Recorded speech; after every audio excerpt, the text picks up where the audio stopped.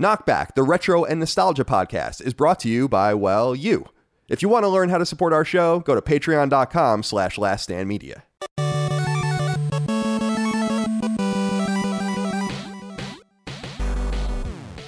Greetings and salutations. Welcome back to KnockBack. My name is Colin Moriarty. I'm joined as always by my brother Dagan, fixing a hole Moriarty. Oh!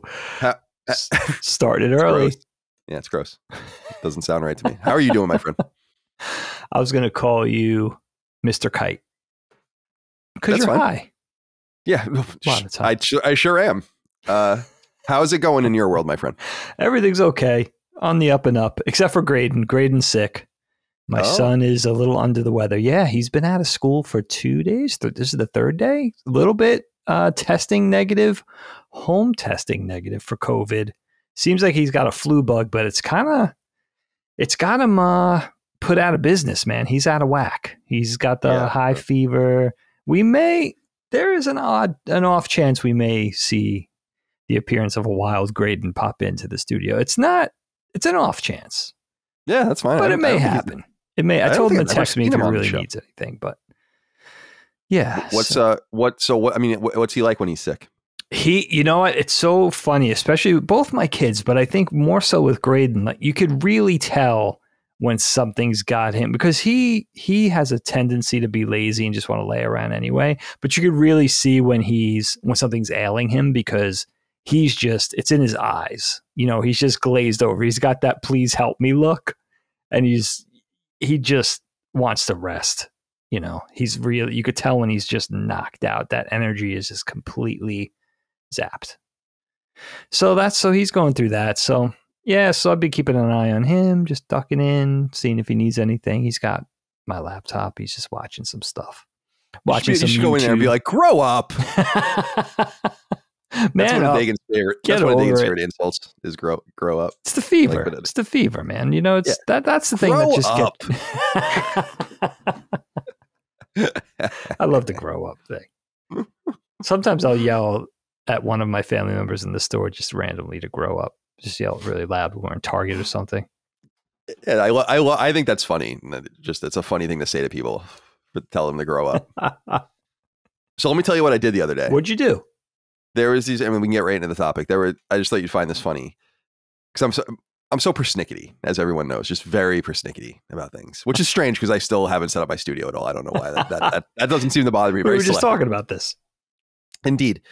But I live in a normal middle class neighborhood, and that people, it's pretty well kept. It's new, so everything's like brand new. Yeah, you got a new, and that's pretty cool. So we want to keep it nice. Eventually it's going to be all like a rundown post-apocalyptic wasteland, probably. So we want to keep it as nice as we can for as long as we can. I've lived in these various. I've lived in Boston and San Francisco and LA. These, frankly, hellscapes compared to the suburbs. So I know how it goes. But a few weeks ago, there are these like not fields. There's like these pieces of like maybe 3 or 4 properties in a row that separate a house occasionally. And I think this is because they have to do, I think we talked about this, like planted marshes and all this shit to like keep it on the up and up with the environmentalists, which is cool. It makes it pretty. There's trees everywhere. And so, but in one of these interstitial places, someone left 3 children's bicycles. Okay. And they just left them there. And I was, at first you're like, okay, did they just leave them there? Kids leave shit all over the neighborhood, which I don't mind at all. And it's totally safe here. So they just go and get it later. I've seen a girl like leave her scooter with like her iPhone on it overnight and then come and like get it the next day and shit like that. Very weird stuff going on here. That is, that's trusting. But these 3 bikes were just sitting there along the sidewalk, and they were there for days. And then I realized maybe no one's coming back for these. And then so like a week went by. And then I was like, is someone trying to get rid of them, like coerce someone to take these? But the thing is that these things were like ratty, old, gross looking bikes. They were. Like, okay. I never saw actually bikes so disgusting in my life. I don't know how a bike gets that gross. Kids are gross, but this is a key and detail. So, okay. And they were like a couple of them were like scooters. And I was thinking, I've lived in cities, you've lived in cities, like we were saying, how in a lot of these cities, this was huge in Santa Monica because they were a Santa Monica company actually, but bird scooters, like the scooters that you leave on the road and you drive places and then you use your credit card. So I was like, did they see those in Richmond and like are trying to do that here? Like kids are just trying to be cute, like do that for. So I was thinking that. So I let it go another week. It's a cute idea. It is. But then I was like, and it's probably totally off. Way too clever for a 5-year-old. Yeah, I agree. So I let it go another week. And then these things are just, these ratty, gross bikes are just still sitting here on the sidewalk in between these houses. So the other day on garbage day, I just went over there. Like, it's like 10 houses away probably from us. And I just picked them up and I just threw them in my own garbage can. Oh. And just got rid of them. They fit in your can? Yeah. Because these are like children's bikes. Yeah. And I don't have a lot of garbage. So yeah, one was like poking out the top and stuff, but I didn't care. And I wanted it to poke out the top because I'm like, I just threw out these bikes. Whomst amongst you, whomst is a word that Mike and I use. Okay. Whomst amongst you did this. And why do I have to clean up your here's what happened. You didn't want to throw the bikes out. No. And here's what I'm noticing about people in this neighborhood. Getting a little crazy with throwing things away in these wooded areas. I see dudes dumping all their grass clippings in them. A dude had a huge dead tree that he threw in there, like in one of these places. And I'm like, we're not doing this here. Stones and rocks and dirt. I'm like, we're not white trashing this place up. Common areas as junkyards is not happening. No, we're nipping that in the bud. So that's why I got rid of the bikes. I got rid of like some garbage that was in the woods the other day. Wow. You know, I called I emailed the HOA a few months ago to get rid of this old sign. The builders had a sign in our neighborhood still selling the plots of land. Oh. That the fucking houses were on. Oh, no. And, so it's like all the different plots numbers. And I'm like, dude, do you guys realize that we're done here? Well, you've been done for a little while, I would say. Like the neighborhood was completed in 2021.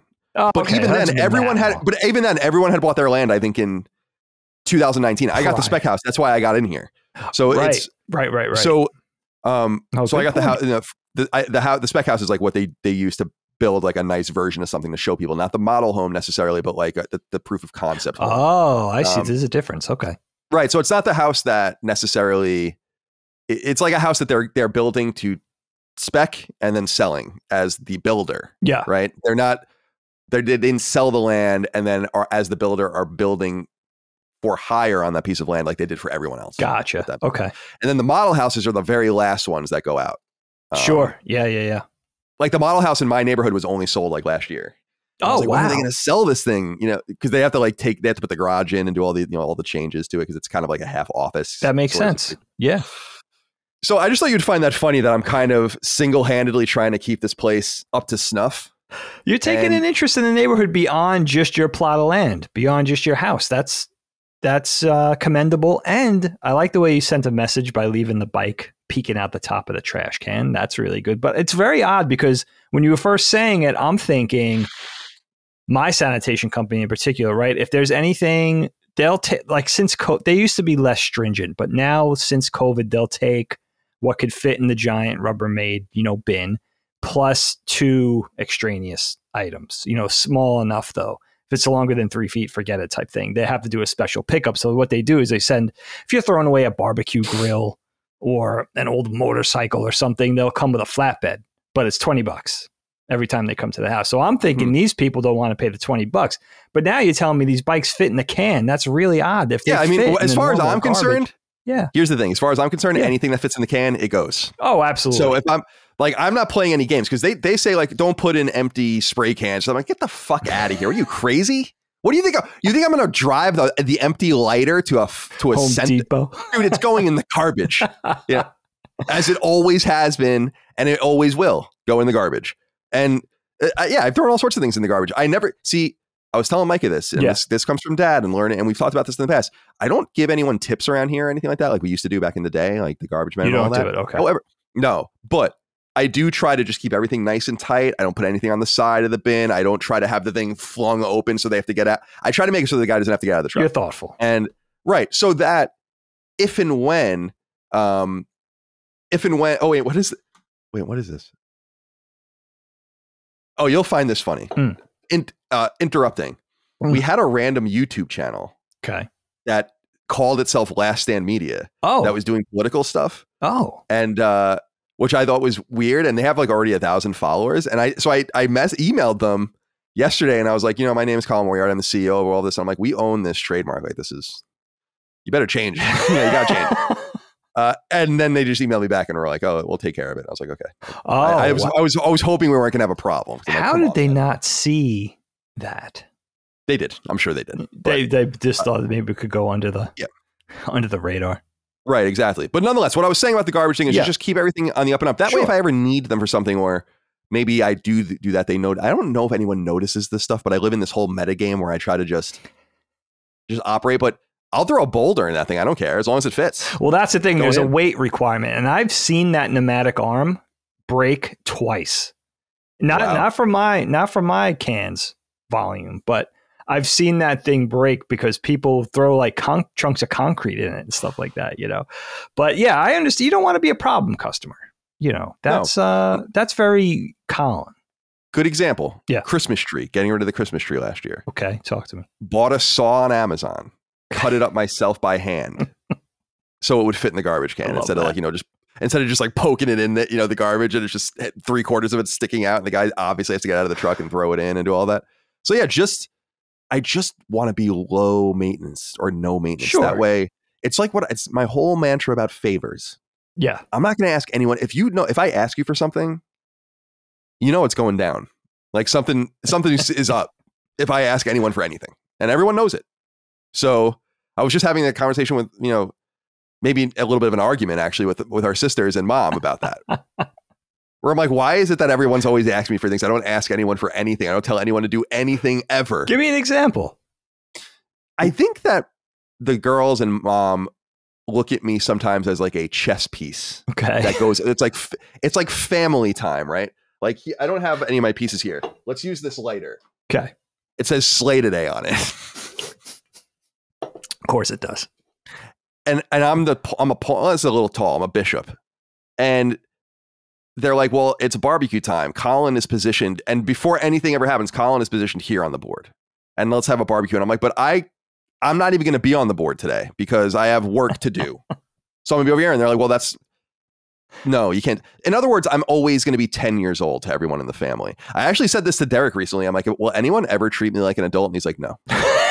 It's curse of the youngest. I think you. Yeah, he said it quicker than I'd ever heard anyone say anything in my life. Well, he knows Dana, and he knows Allie, and he knows Mom.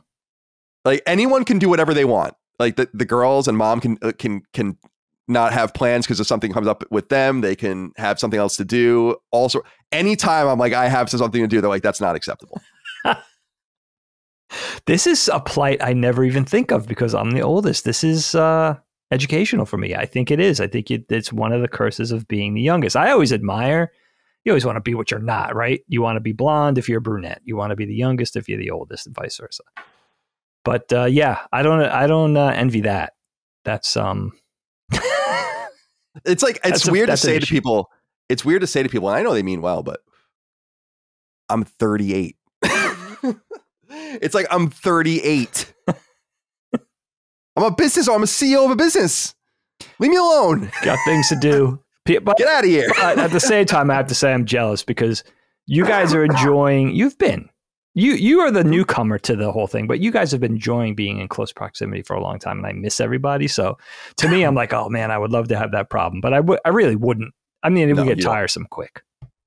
Here's the thing: you don't want that problem. But here's the thing: is for me, I'm grateful. I think what they don't understand, and I said this actually at the live show because everyone was there. And I was, thanking everyone. I was like, what the family doesn't understand is that I'm so much better just being here. Like I'm good. I feel better just being in your proximity.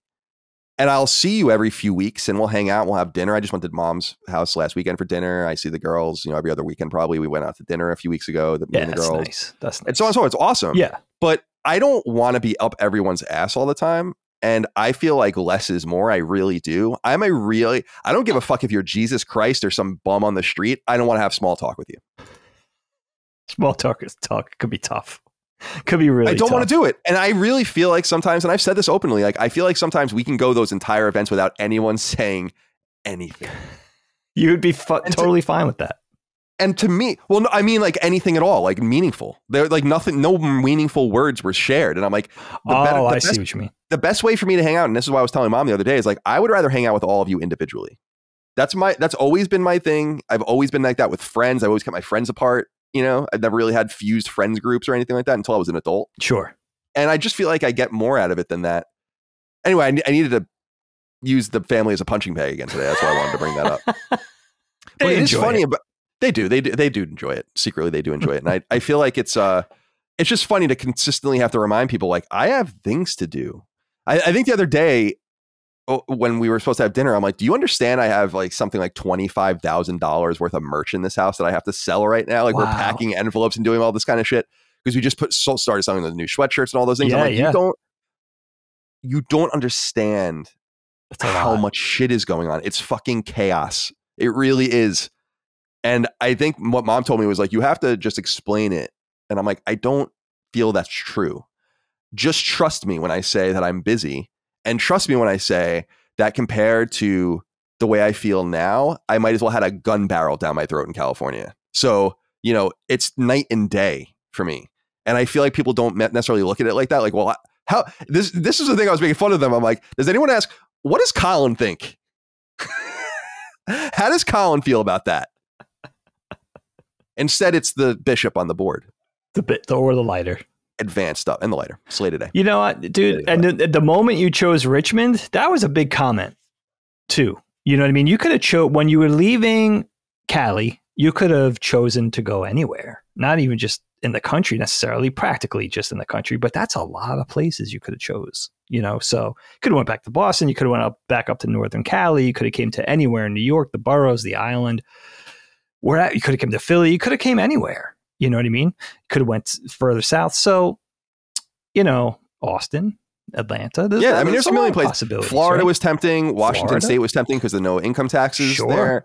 But Texas, of course. But yeah, I came to Virginia. I thought it was a statement too. I wanted to be around everyone. And that's what I was trying to say to them was, can't you just be happy that I'm here now? Like I disappeared for 15 years.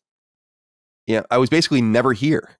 And so I'm here now. So let's just all chill. But also the person that went to Northeastern at 17 years old and the person that came back at 35, not the same. And I don't think people quite comprehend that either. Not even remotely the same. You know, scarred and worn down and more experienced and more wise and all the rest. So it's just frustrating because I always look around people and I always kind of defer to them. And I feel like people don't defer to me sometimes where it's like, just trust me, dude. I'm good. Let Colin cook. It's all good, you know?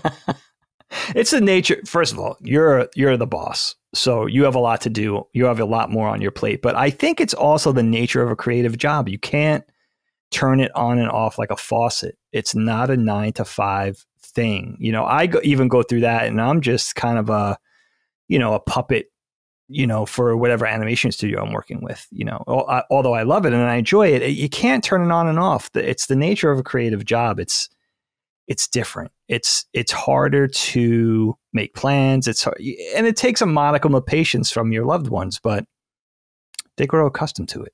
You know, I think you're mostly dealing with just being the youngest. Yeah. It's just funny. And it's first world problems in some way. I mean, it's awesome to have a family that cares so much and all of that, but it's just like, well said. The one thing they don't understand, because they've all been around each other in perpetuity forever, basically, is, you know, at least for the last 15, 20 years, is I had to figure out how to be alone. And I sure did. So just understand that I really did. Because you could tell, I would have come home after 6 months or a year if I didn't have it in me. I did what I had to do. I became a total rock in San Francisco. It's hard for people to understand that, I think, when you leave and you're just this little kid. And other than, you know, a day on a holiday or a random day here or a phone call or a text message, you just come back as like, I have gray hair. Yeah. You know, it's like things have changed. I just wish they understood that more. But that has nothing to do with this episode, which is usually the way it goes. Let's talk about the topic at hand, Dick. So For this month, we're recording now in November of 2022. I've kind of soft floated this already to the audience on Discord, but we'll have more to say about this in December. But KnockBack going into 2022 is going to change a little bit. Not fundamentally about the the nature of the show. It's always going to be about old things and our celebration of them. But the shows are going to be a little deeper and a little more seldom released starting in 2023. They'll be the ones we don't do in quotes will be replaced by something else. So don't fear. We'll spell it all out. And I think you guys are going to love what we have lined up for you. It's going to be good. In this month leading into the holidays, we wanted to do all albums. Love it. So we did horror movies last month, which was fun. Now we are doing all albums. And Dagan and I were talking very similar to the horror situation. I mean, think of all the movies we didn't do. People were like, you didn't do Halloween. You didn't do, Hereditary. You didn't do, we did do The Witch a long time ago. So, which is still not really eligible, but we did it anyway. And we did that 3 years ago or so. But there are so many movies that we've not done. Jason. Sure. Etc. Sure. So Hellraiser, which is the fucking worst. So we started talking about this idea of doing albums, and we had what I felt like was an even more compounded problem, which was, what are we supposed to do about this? This is a really wide open thing. We've only done 2 albums so far. One was voted by the audience, which was Linkin Park's Hybrid Theory, but the other we chose, which was Michael Jackson's Thriller. And so we both kind of, I think, stumbled upon Sgt. Pepper's as Sgt. Pepper's Lonely Hearts Club Band, the 1967 Beatles album, as an obvious starting point. But then I was kind of confused because you had messaged me, and it's somewhat rare for us to talk about things before we talk about them on the show, but yeah, you had messaged me something surprising, which was that you kind of wanted to bail out of this one.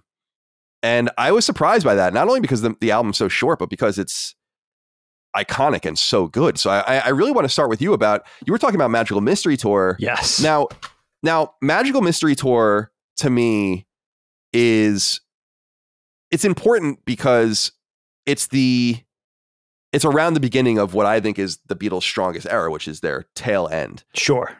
Absolutely. You have this more sing-songy pop song rock boy band thing going on in the mid 60s. And then they start getting more into Sgt. Pepper first, then Magical Mystery Tour and Yellow Submarine and all the rest going all up to, 1970 and the breakup and all of that. And the blue and the white. I was going to say the blue album. That's 311. The white album. Everybody has a color album. Indeed. The Weezer also has a blue album, their first record.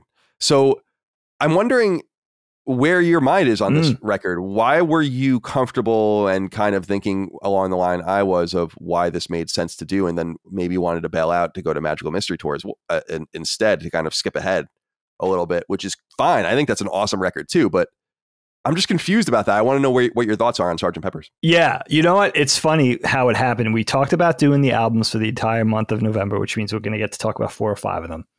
And, that's a fun thing, but it's also a little bit of a dilemma because which way do we go? They have to resonate with a wide audience and be iconic and I guess legendary by some degree, but also be applicable to you and I and our memories and our tastes and all that kind of stuff. And the Beatles was the first thing I thought of. I mean, I thought about the Beatles. I thought about Pink Floyd. We talked about Prince and all that kind of stuff. And no spoilers for the future episodes yet, because you and I haven't even gotten past this album yet. But Beatles was the first thing on my mind. And then it's important to realize too, like the entire Beatles discography is important to me.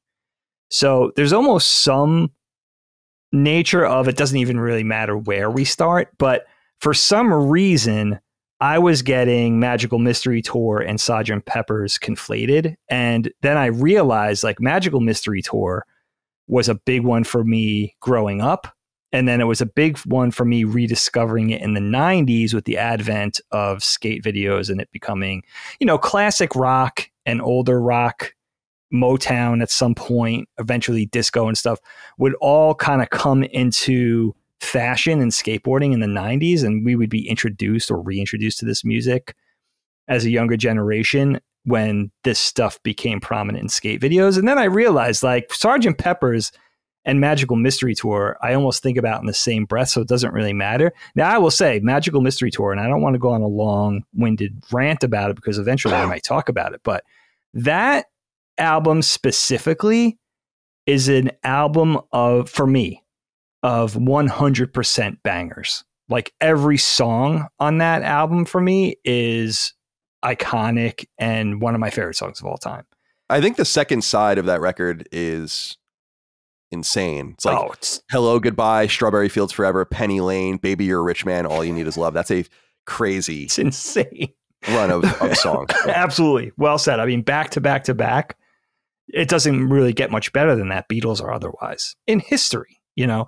So, but then I realized Sgt. Pepper, not only is that one of the iconic Beatles albums, but it's, for me, almost just as good. And in some ways, even more iconic and legendary because it came first. And it was a line of demarcation stylistically for the Beatles, and just made me think so many amazing things about this amazing band that it's hard to even articulate them, the magic, the music. We talked about that a little bit over text, but I definitely didn't want to pull out because I think eventually we're going to talk about, we'll talk about a bunch of Beatles stuff, but specifically these two albums. But then when I started to delve down the Sgt. Pepper's rabbit hole over the last week, listening to the album, fun facts, interviews about the production and all that kind of thing, yeah, I doubled down on my enthusiasm for starting here. And I think, I have to be honest, I think if we're starting to talk about albums again, having only covered a couple over the course of the last 4 or 5 years, that this, I can't even think of a better place to start than not only with the Beatles, but with this album. And, it's just, I'm really excited, Kyle, because this is the way I look at it. I'm not very knowledgeable, right, about the finer points of music. I'm not a musician. I'm hoping that's where you could come in. You're actually a proper musician, so you'll have a lot to say that I can't even really talk about. And I'm not even a raging Beatles expert in any way, but I'm super excited and enthusiastic because this album was a big part of me growing up. I grew up in the 70s and into the 80s, being born in 73, starting with mom and dad and their album collection, and then again rediscovering the Beatles through skateboarding in the 90s.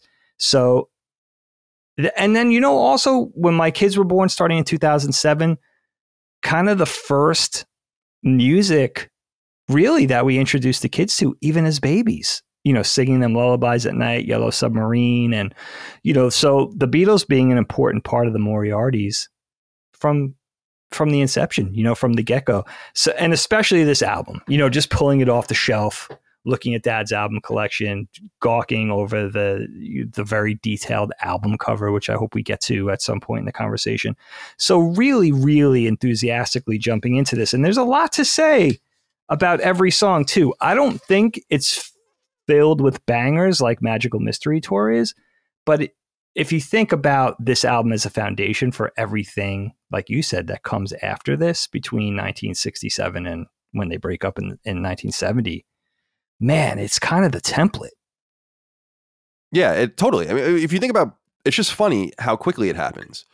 Evolutions of bands nowadays occur often over decades, and they released their, Please Please Me in 63. And you think about albums like Hard Day's Night and Help, and it starts to change with Rubber Soul and all that. And I know they really liked that record. But I think with Sgt. Pepper, the back half of their catalog, so going into the White Album, Abbey Road, Yellow Submarine's in there, Let It Be, and which is the last record, those are just insane. It's as if, to me, I don't even listen to the first Beatles records at all. I almost never have, apart from familiarizing yourself with them, and they come up occasionally on a playlist or whatever. But I basically start at Sgt. Pepper and go beyond that. You start at Sgt. Pepper, okay? Yeah, I mean that's kind of where, to me, they become. It's at this point that they stop touring largely, or stop playing these songs anyway. They never played a lot of this stuff live. They couldn't. And so this much more studio experimental, very famous, very rich, and kind of falling apart in some ways. I know that the recording this record wasn't great. I don't know much about the Beatles, actually. Like, I'm not a huge historian about them as far as getting into the weeds. I know that there's that amazing documentary. I need to watch that at some point. What is it called? Oh, the one on Disney right now. Yeah, it's Disney. Yeah, my kids were enamored by it, and it's not. It's kind of drawn out. Like, you got to be into them a little bit. It's wonderful if you love the Beatles, but yeah, my kids at however old they were when they sat down to watch that were like, when are we going to watch the next part? It was amazing. But I think what I like to think about are a couple of things with this record, and this is where I kind of wanted to kick it back to you. Is this record reminds me of Mom, and my introduction into the Beatles didn't happen I don't know why, but when before mom and dad got divorced, for some reason, I mean, they were listening to the Beatles, I guess, but they exposed me to a lot of different stuff. I remember at that point, it was like the Moody Blues were very familiar to me. Fleetwood Mac was very familiar to me, stuff like that. But the Beatles, when mom and dad got divorced and I moved to Maine with mom, I remember her going to the store. She got a new car. She had that old Crown Victoria and she got a Ford Probe.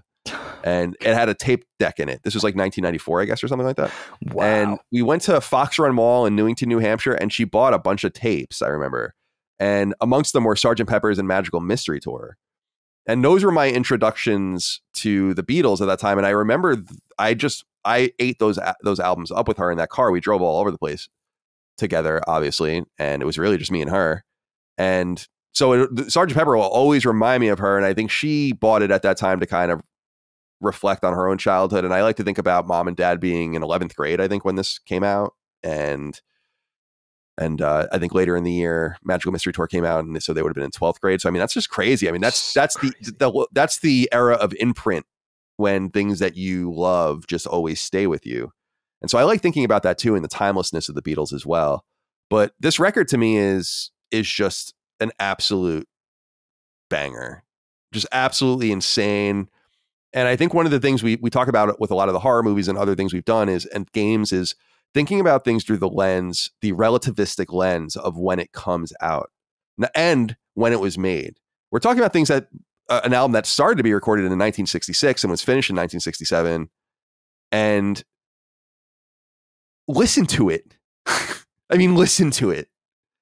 I know that they had their Beach Boys competition with the Pet Sounds, and these guys were all going back and forth, but there weren't very many salvos from very many premier bands. I mean, these guys were just way more sophisticated than everyone else.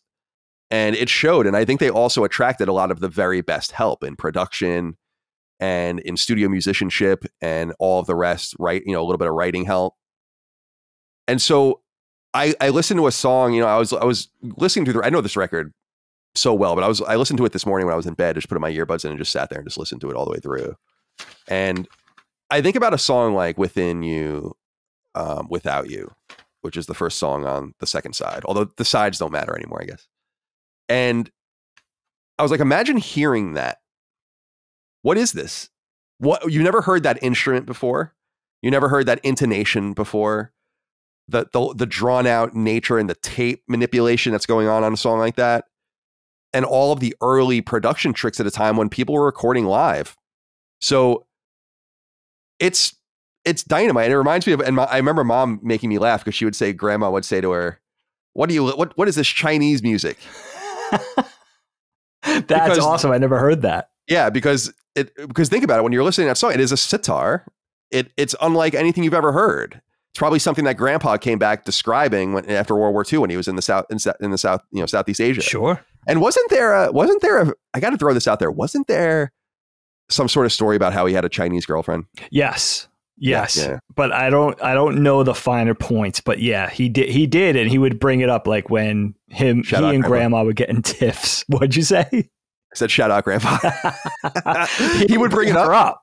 Oh my God. And then, awesome. She would be like, you jackass, like that. So, in a kind of funny way, like I should have stayed with so-and-so or whatever, type of thing. So I guess it was, if I'm not mistaken, it was kind of serious, like maybe even engagement or near engagement or something. That's crazy, pretty fun. Man. Which I feel like almost everybody has one of those people, right? Like the person you almost thank God didn't marry type thing. Oh my God. We all I was like, I'm like fucking Neo in the Matrix. I was watching 300 last night when he kicks the guy down the pit. That's exactly what it is. Arm over arm. Famous. We got to do that movie at some point. For sure. I actually am not crazy about that movie. Dude. It's so good. We'll talk about it. So it's been a long time since I saw it. Probably since it was in the theaters. Okay. So I just think about that context of, I think it's important for people to sit and not look at things through a modern relativistic lens, something we learn about in history a lot. This is an extreme example, but we look at the founders and we're like, these guys are all slave owners. And it's like, yes, that's true and it's horrible. It's a horrible thing, but we're not examining them through the relativistic lens. So it's kind of unfair to categorize them by modern standards, although you can and should in lots of different ways. And in reverse, when you look at something like this that's so modern, but so early and so new, you can't help but judge it based on everything that came after it, because everything that came after it, for the most part, never even reaches its level. And I think that it's so interesting to think about it just hitting the store shelves in a record store in 1967. It's I don't think anyone could have expected this was coming. And that's what I'm so fascinated about it. It is a real studio album, something that I'm not really that interested in. I like albums that bands can play. And I've seen my favorite bands play some of my favorite albums. And, you know, I saw Dredge play El Cielo. That was an amazing experience. That must have been cool. I cried, actually. Yeah, that's amazing. And I should have cried tears at that show. And I know that there's a little bit of frustration about how they didn't play this stuff. This stuff didn't, it was a lot of studio, like I said, studio manipulation, a lot of production. But I'm like, dude, forget about that. People were just playing guitars and basses and drums in a studio in front of microphones. And these guys were like, no, we're bringing in harmonicas and tape loops, and we're going to use an alarm clock, and we're going to have all sorts of horns like saxophones and French horns, and we're going to use harpsichords and mellotrons and, you know, Hammond organs. And it's well beyond the production level, the talent level, the songwriting sophistication of anything else going on at that time. And it's not to insult the other bands, their contemporaries. Many of them are great. We love the Beach Boys, you know, and all the rest, but it's just on another level. That's why I think this record is so incredible. And I think it starts right off with that first song. I love that song. The title track. I love title tracks generally. I don't know if that's just a Colin thing, but doom, doom, ta, doom, doom. It's one of the greatest songs ever created. Doom, doom, ta. Just a nice little drive. And, you know, we were talking about how just the banger is the second side of Magical Mystery Tour, but I think the first side of this record, especially in the beginning, you get McCartney and then you get a Ringo song, which is very strange. Very strange. And then you get Lennon. Yeah. And then you go back to McCartney. And now Ringo didn't write any of this shit, of course. He wrote I Am the Walrus, whatever, but he performs with a little help from my friends, which is an amazing song. And so we just get a little taste of all three of them right in the beginning. And we get Harrison later on, like I said, with Within You, Without You. Right. But to me, I love the beginning of the record. So let's start there. How do you feel about the way the record begins and these intro songs? Oh, dude, it's so good. I mean, I had to first start by going back and just refreshing my memory on the Beatles' whole body of work. You know, the timeline, the discography. And again, I know it's been said many times, but I can't believe all of this has taken place. Their entire professional history as a band together before the breakup was only like the better part of 7 years. You know, and this album came out, less than 3 years before the Ed Sullivan Show, their big sort of American breakout in 1964. This is only 3 years later. And it's amazing to know that Sgt. Pepper and Magical Mystery Tour came out in the same year. Like, those are two of the best albums ever created.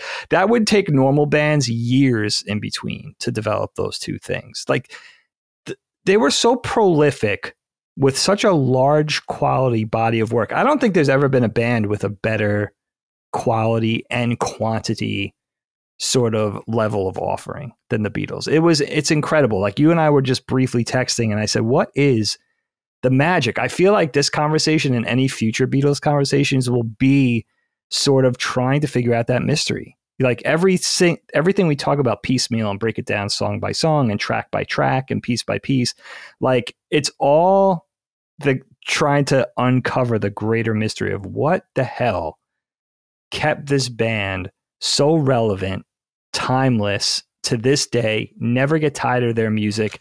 And that's where I would start with this. I would say every song, almost to a song, in their entire discography, but in this case, in this album, every song leaves you wanting more. It's incredible. And it starts off the Sgt. Pepper's Lonely Hearts Club Band. I can't even imagine how innovative this must have been in 1967.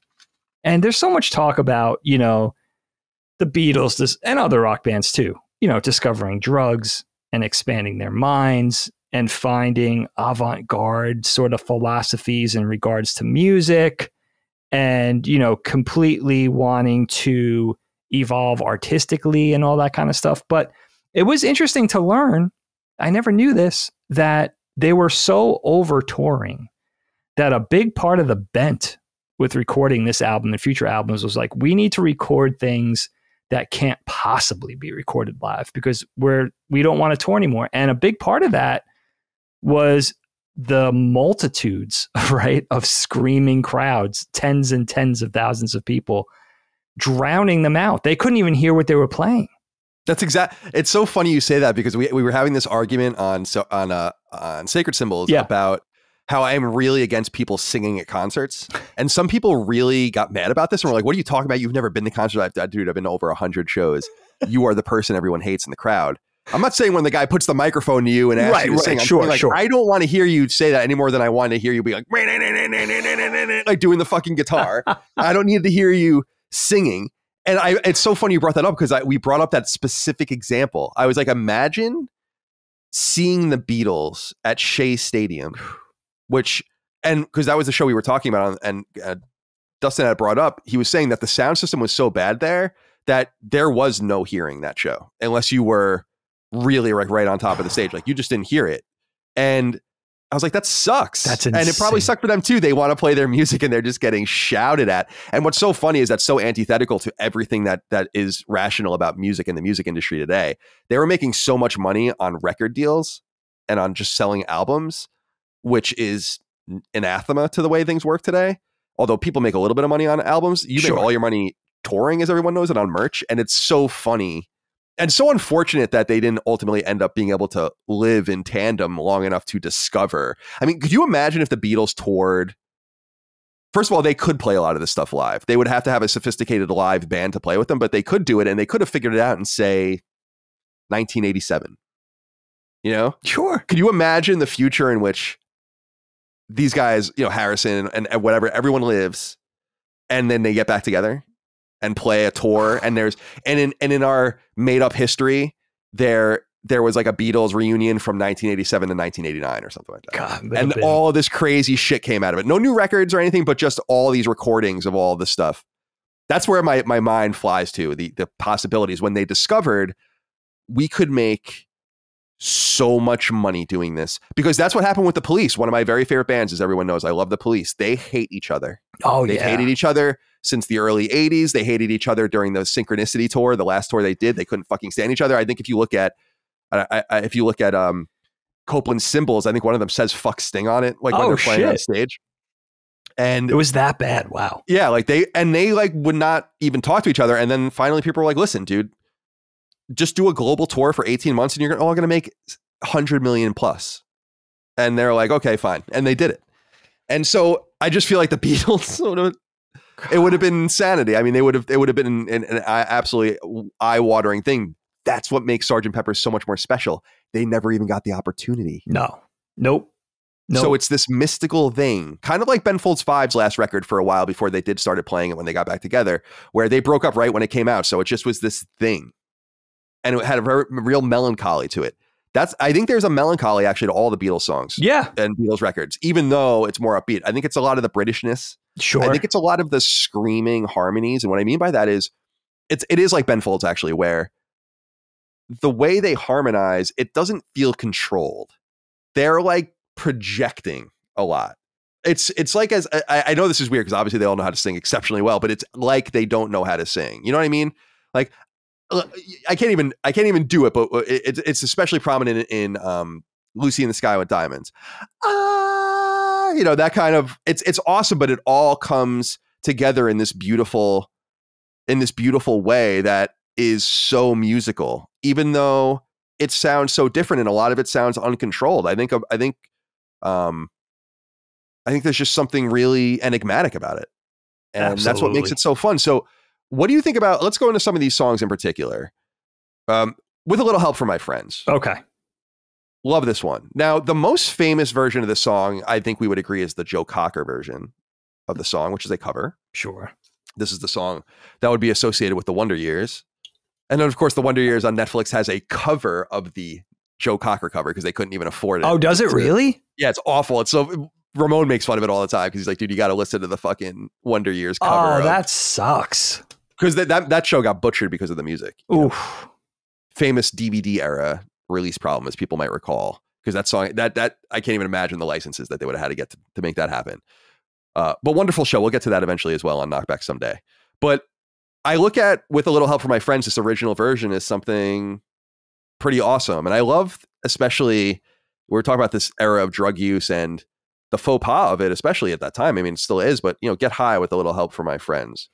They don't make any secret of it. It comes up later, too. Had a smoke, as he says later on in A Day in the Life. But what do you think about that particular song? And I feel like it's a very simple song, but I feel like it's a very meaningful song to me. It means something. I understand it, and I think it's true. What do you think about track 2 With a Little Help from My Friends? Dude, I have to say, I think Sgt. Pepper's Lonely Hearts Club Band and With a Little Help from My Friends is one of the greatest 1-2 punches in pop rock music / pop/rock music ever. It's amazing. We set the tone.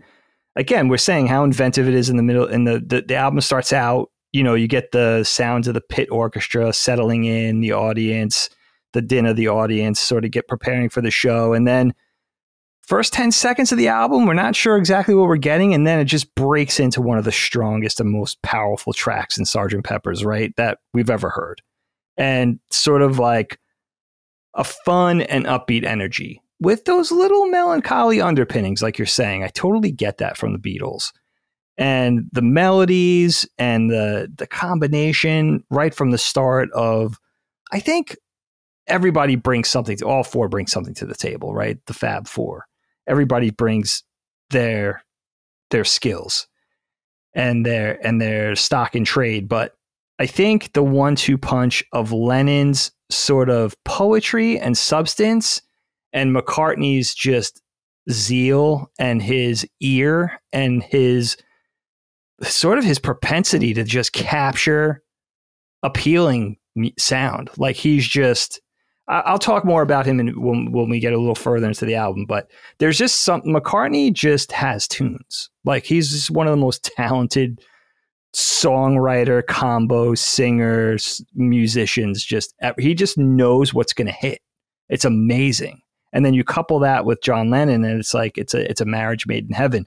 And I think with a little help from my friends, it's such a banger. It's one of my favorite songs of all time. But I'm really listening to it and trying to capture what's so appealing about this song to me. And then, of course, realizing that it's Ringo singing, and that is a rare treat. Over the entire Beatles catalog, you rarely hear that.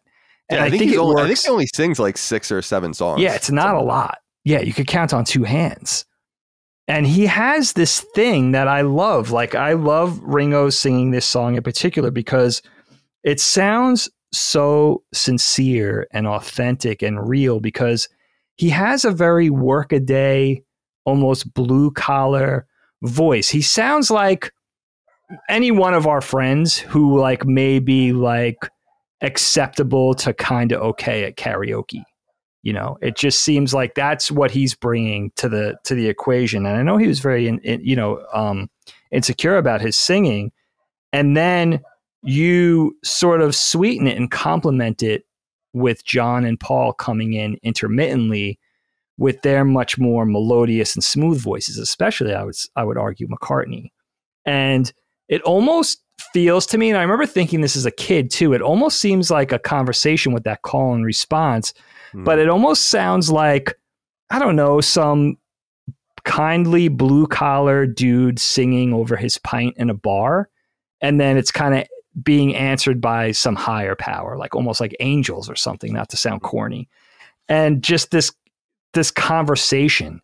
And what I love about Ringo is that it is just his voice, his vocals are just so much less refined than his bandmates. And he has that because he has that more prominent Liverpool affect to his voice. That accent really comes out. I think the same thing about George Harrison. And that's why I've always been charmed by George's vocals too. I think of a song like something, right? Where it's like he brings something distinctive that normally you're getting 90% McCartney and Lennon in the vocals. It's those rare times, those gems always stand out because it's something different when the other two sing. And I just love that Ringo has that Liverpool sort of accent. It's so charming and exotic. I mean, a large part of that might just be I'm an American and I'm getting that British flavor from a voice, where so many times there's British artists and the accent is lost. You don't even know, you might not even know unless you see an interview or you see them speak that they're Australian or British or American. Phil Collins is a good example of that. It's a great example. A lot of 80s music, I feel like they were purposely drowning out the accent, be it English or Australian, so on and so forth.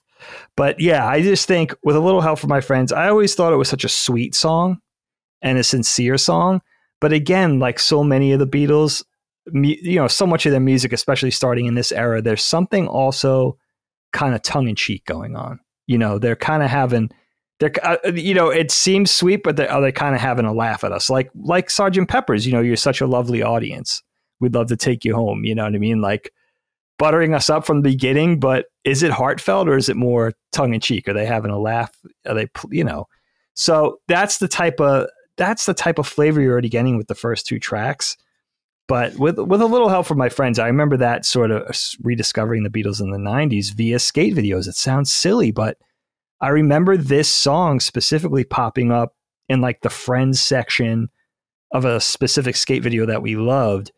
And it was such a great accompaniment to, it just fit. It just worked. We were all into punk and hip hop at that time. And then the Beatles that's what I'm saying about the Beatles. Like they could come in at any time, arm in arm with any other music, any era, and it's still relevant and it's still fresh. And you could listen to it over and over again. It never gets tired. It's what alchemy, who sold their soul to what devil? Like it's very rare to have any music that you just cannot see ever growing wary of. Yeah, I agree. I wonder what you think, because we talked a little bit about it. What do you think about the loose concept? This idea that they're another band, basically playing a different, as a different band, a different catalog. It does have that removal. It is called a concept album, I think, but I don't really know what the concept is apart from that. Like, I don't know what it's about, but I know that it was designed to be that way. And I love the intention of what you were saying with a little help from my friends, because it was written for Ringo. Like he didn't write it. Yeah. So I love how intentional it was to say, like, we want a Ringo. So as was somewhat traditional to have a Ringo song and on an album. And so I like that they put them up right up front. And like I said, having them back to back to back going into Lucy in the Sky with Diamonds is just awesome. But what do you think about the whole concept of being another band? It's so fun. Again, concept albums were pretty foreign at this time. I don't know anybody that was doing it. I mean, I know you had the Mothers of Invention early on, and they were playing, the Stones were already in full blown, but they weren't really doing they weren't trying to switch up their personalities or putting on airs or leveraging other identities for albums. I mean, later we would get that with Bowie was big on that. Of course, Kiss. We could think of plenty of other bands, right? But yeah, this was a Dredge for me. It's like all those absolutely a lot of them. Yeah, Genesis. Sure.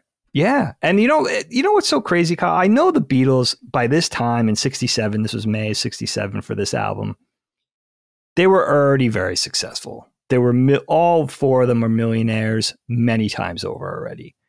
So you could say, well, what kind of courage does it take to want to evolve creatively and all of that? But to kind of leave all of that behind and take the risk of really changing everything 180 degrees, you know what I mean? And going off in a completely different direction, saying we're going to kind of come back and we're going to do what we want to do and explore Indian music and be more avant-garde. And we're going to create this pastiche of elements where it's like we're weaving this complex tapestry of sounds and sound effects and ragtime brass bands and calliopes and kazoos and shit. I mean, it was a pretty out there concept. I mean, on paper, it sounds fucking like crazy talk, right?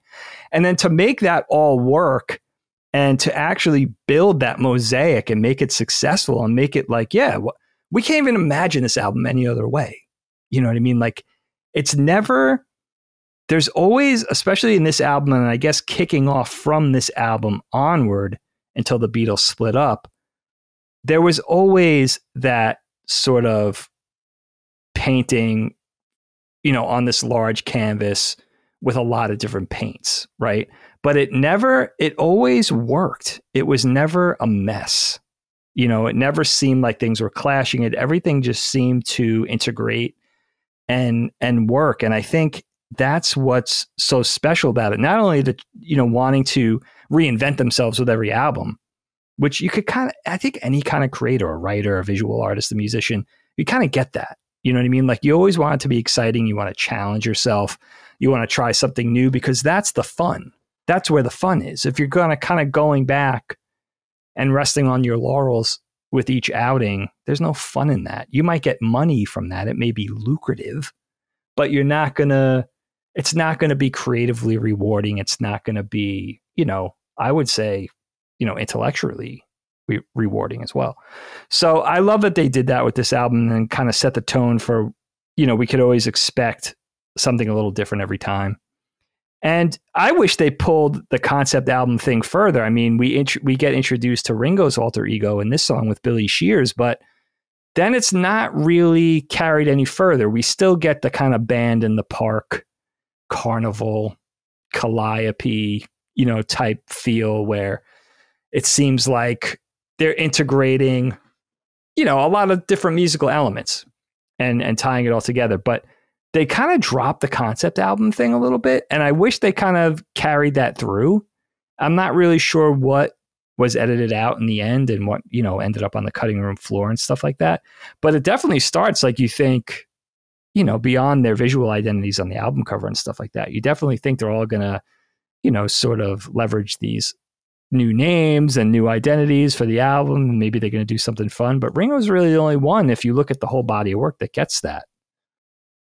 Yeah, I was thinking too about, you're right, they do kind of present from the first song to the second song an actual literal fictional version of Ringo.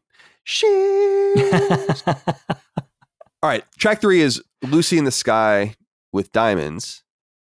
This is an incredibly strong song as well. Not my favorite song on the album, but one of them for sure. Obviously has long rumored, although I think dispelled, at least preliminarily dispelled, LSD connections and all these kinds of things. Yeah. I don't know.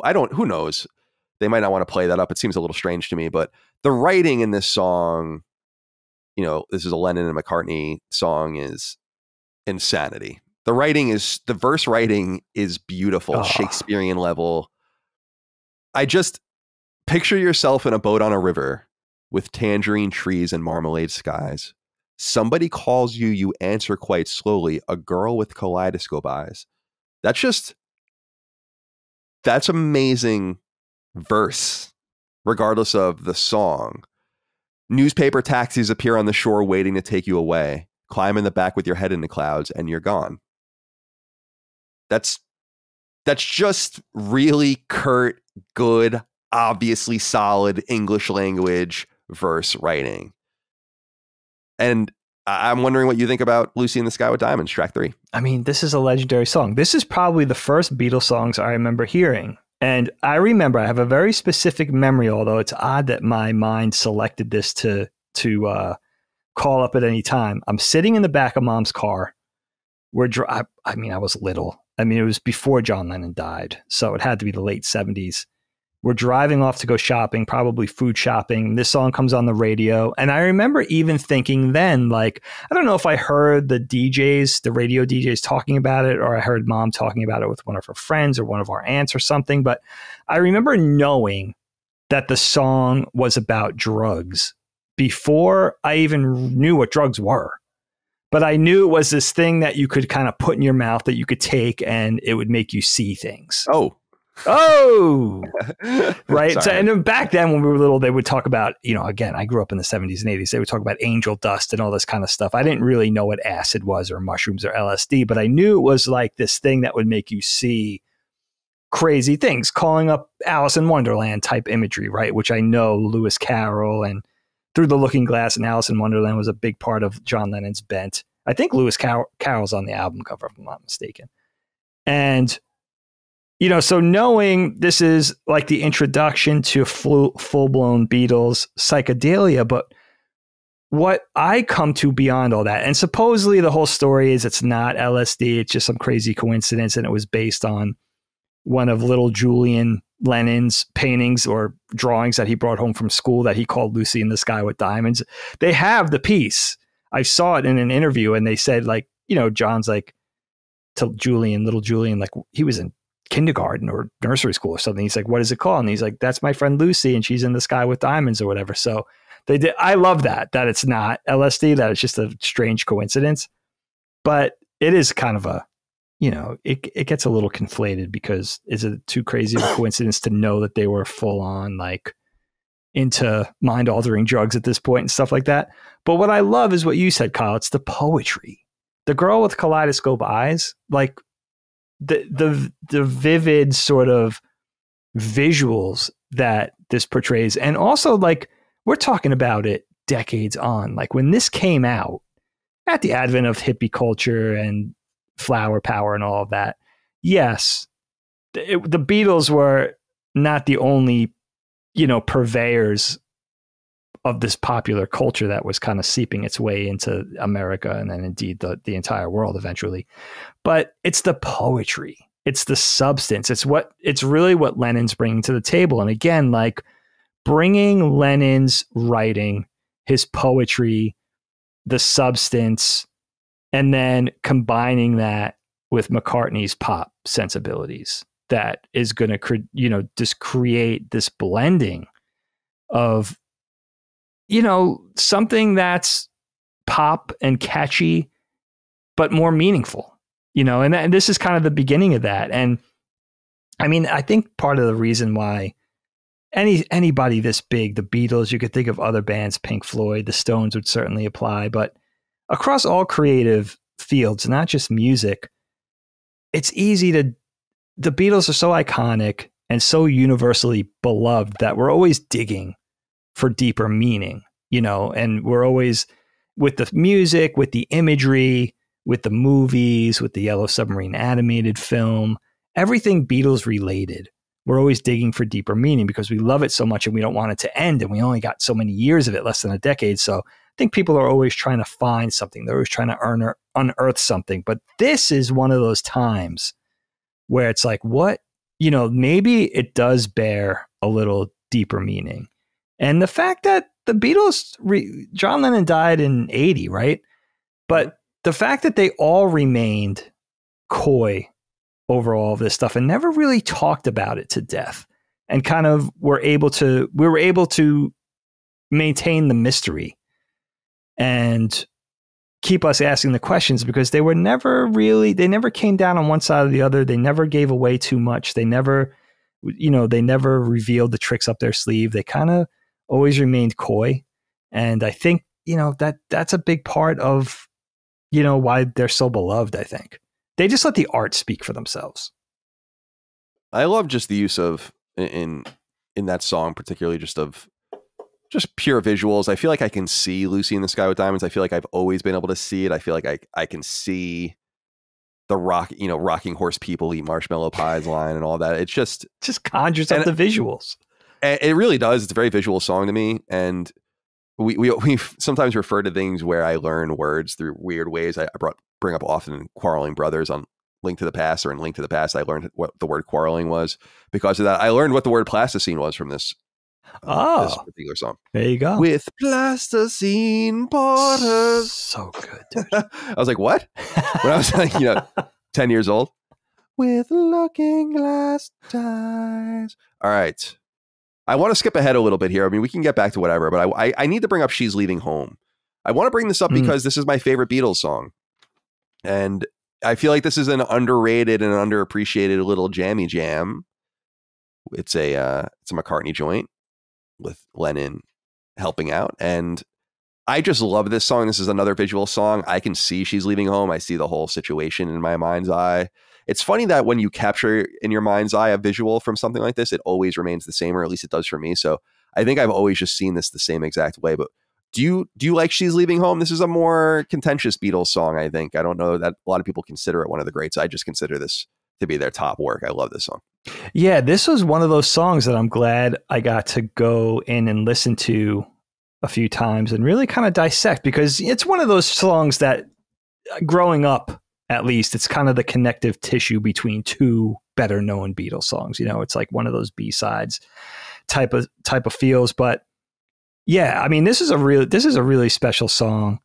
I think one funny thing that I wrote that I was immediately reminded of, the very beginning tinkling, like 5 or 6 seconds, sounded like the intro to The Secret of Mana to me. And then I went and looked at The Secret of Mana and looked at the beginning, and I was like, I don't know if it's quite that. And then I realized, is it one of the early 16-bit Final Fantasy games that this little musical interlude is reminding me of? But then I realized, I think it just has a very 16-bit Squaresoft sound to it. Yeah, I think what you're hearing, because you're hearing that ding, ding, ding, ding, ding, ding, yes, ding, ding, ding, ding, ding. That's Final Fantasy. Like, you know what I'm talking about? Yeah, the actual this thing that all the early games has. Yeah, in the like beginning. that's, and then it has the orchestral stuff over it, like the and the rousing. It's so good, dude. That was the first thing I thought of, and I was like, oh, that's nerdy, but I got to bring that up. Yeah, but I think I'm pretty sure that's exactly what you're hearing. I'll send you a clip, and I think you're right. I hear it. It's because it's a ding ding ding ding ding ding ding ding. And I wonder if Uematsu was channeling that, even indirectly, you know, because it's so iconic. That's awesome finger work too. I mean, it's just a really cool lick, and I love this. It feels like a very timely 1960s story. I don't know the exact inspiration for the song. I do know that it was inspired by some random story that they saw in the paper about a girl, but I don't know beyond that really what the meaning is. But it just feels like a very generational song, like something that mom and dad listening to it in 11th grade would identify with in some way, like their generation spinning off from the boomers, going off and doing their own things. Exactly. The song is really interesting because it's about, you don't really know anything. It is spun to make it seem, in my opinion, like the parents are selfish, but we don't really know for sure. I just think it's a really interesting story about it's a tale. There's a clear linear story through this song. It's not asking you to really look into anything. It's not talking about plasticine porters with looking glass ties. So that's what I really love about this song. It's just a beautiful song. I've always been attracted to it. The first time I heard it, I was enamored with it, and it became my favorite Beatles song. It's always been my favorite Beatles song. It's amazing, dude. And you know what? I've said the same thing. Like, Paul tells us a story. And I realized listening to this album this week that I could listen to Paul read the phone book, you know, that accessible, appealing voice, you know, very engaging. And, you know, this song is interesting, and it stands out on the album because it's as close to a ballad, I think, as this album really offers. It's melancholy. Like you said, it's downbeat. It's got the rousing strings at one point. Has a lot of, you know, it has for a ballad, it has a lot of changes. And I think that's a special part of the Beatles' magic. Nothing ever gets boring or stayed. Everything always kind of evolves, even throughout a 2.5-minute song.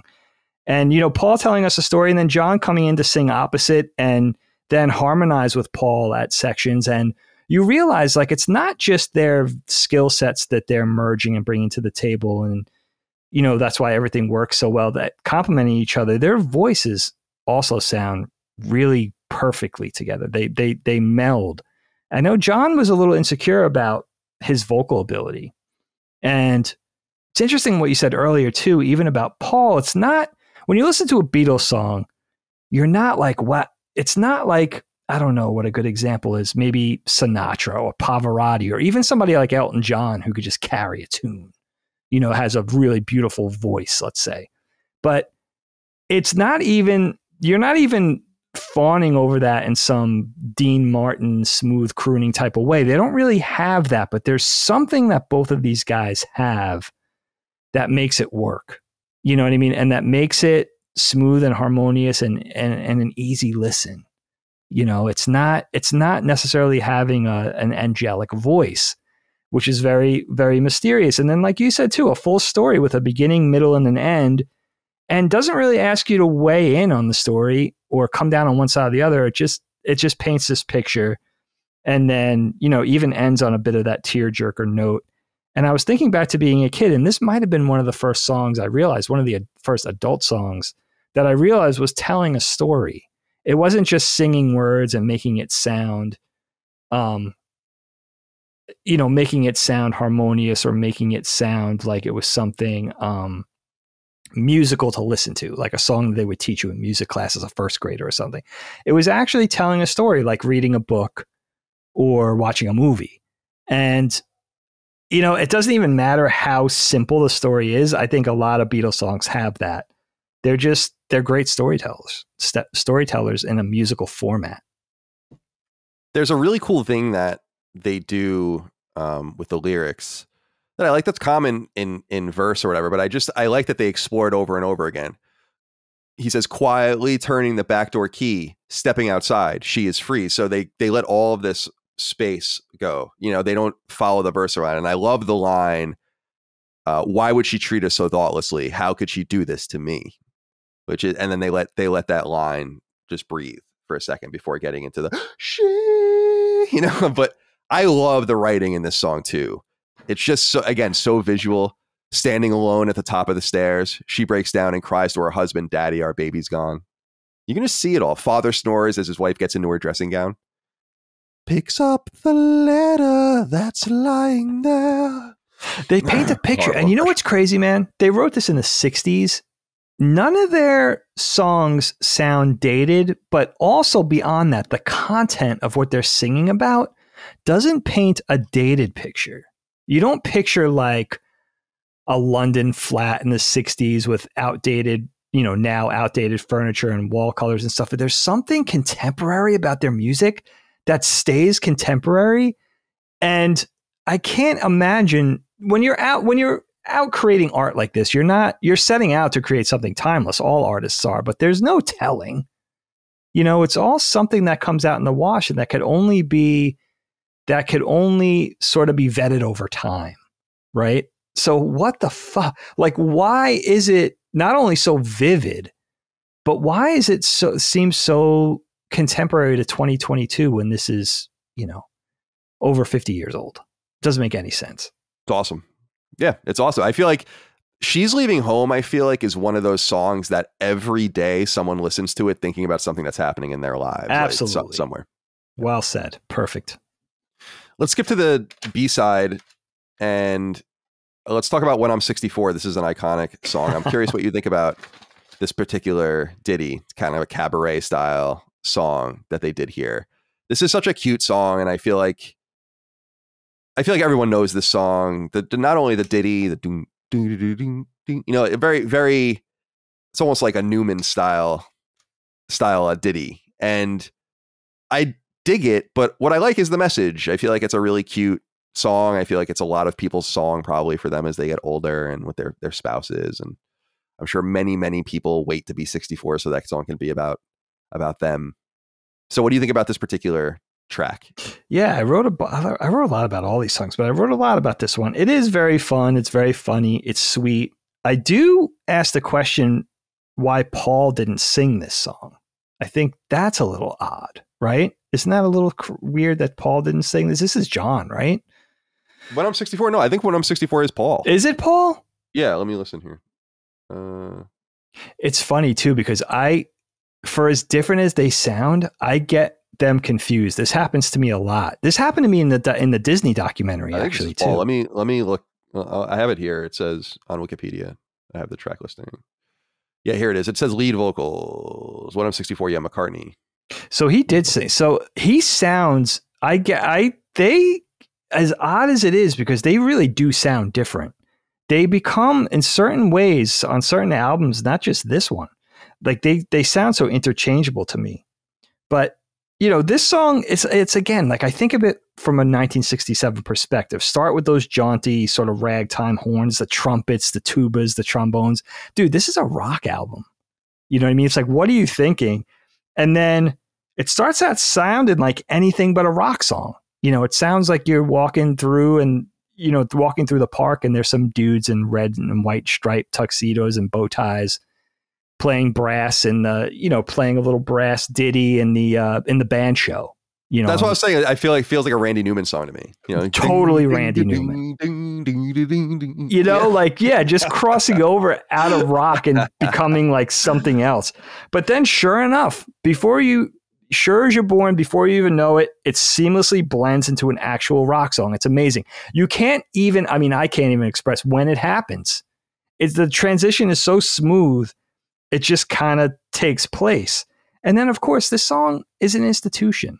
You know, I imagine you cannot turn the age of 64 without somebody singing this to you. You know what I mean? Like it's going to be one of those songs just remembered in posterity. Like it's never going to go away. And the clarinet, like it's so weird. Like it's such a weird combination of elements, but again, it just kind of works. And, you know, it really does sound like almost corny in the beginning. I'll say it. Right. Yeah. And then all of a sudden it's like, just becomes like this rock song that you're tapping your foot to. And it's like, who does that? You know, who could pull that off? But they do. All right. So one song I want to talk about, and we can go to anything you want to talk about after this, but I want to go to the end, to A Day in the Life. I love this song. I think the song, it's one of those examples of giving your attention to a song and sticking with a song and getting this really awesome payoff. It's basically two songs mushed together and with two different singers. And I love that it's obviously based on a lot of contemporary things to their time, and people can go read about that stuff. And there's some literal references. The English army had just won the war as a line, for instance. So it's not being too guarded in its subject matter. But my favorite thing about this song is just the challenge. Again, thinking about this in 1966, 1967, think about that space in the song, that 20-second space where it's just noise, just mangled insanity. And that's a real challenge to probably get by your label and to get by the various producers to be like, we want to challenge the audience to sit here and listen to this insane building, this crescendo of all of these noises, and then cut it with an alarm clock. And then we're going to go into a totally different part of the song with a different tempo and a different pace. Ding, ding, ding, ding, ding, ding, ding, ding. It's like, it's totally, if I were there and I'd be like, what are you saying? So you have this really beautiful drawn out, I read the news today, oh boy. And you do this whole part of the song and then you crescendo to just noise, every instrument that we've used, all the tapes rewinding over each other, everything getting crazier and crazier, this chaos. It sounds like hell. It's probably going to have people turn it off. And I bet you a lot of people were like, bloop, took the needle off the first time. Because it probably was getting way loud and getting crazy. But if you stuck through it, you get that. Ding, ding, ding, and I just love that. I love challenging the audience. I love dissonance in music a lot, and then resolving the dissonance. I've said, I know this is a random reference, but I want to make sure. I think I have it on here. You know, I have it. Yeah, the Mike and the Mechanic song, All I Need Is a Miracle. Oh, of course. The beginning of that song on the album version has really cool, it's like all minor chords, it sounds like, and then it resolves at the end right before it gets into the lyrics. And it resolves the tension.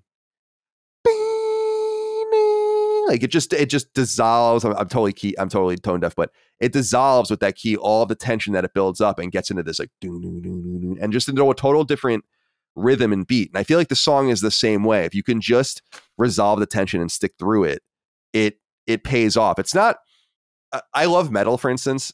I think metal's awesome. I listen to a lot of hard rock and metal, but that's all about dissonance and tension that's not often resolved. Sometimes it's resolved with harmonies and choruses and things like that, but it's often not resolved. A lot of it is just totally drop D, lowest chord possible. And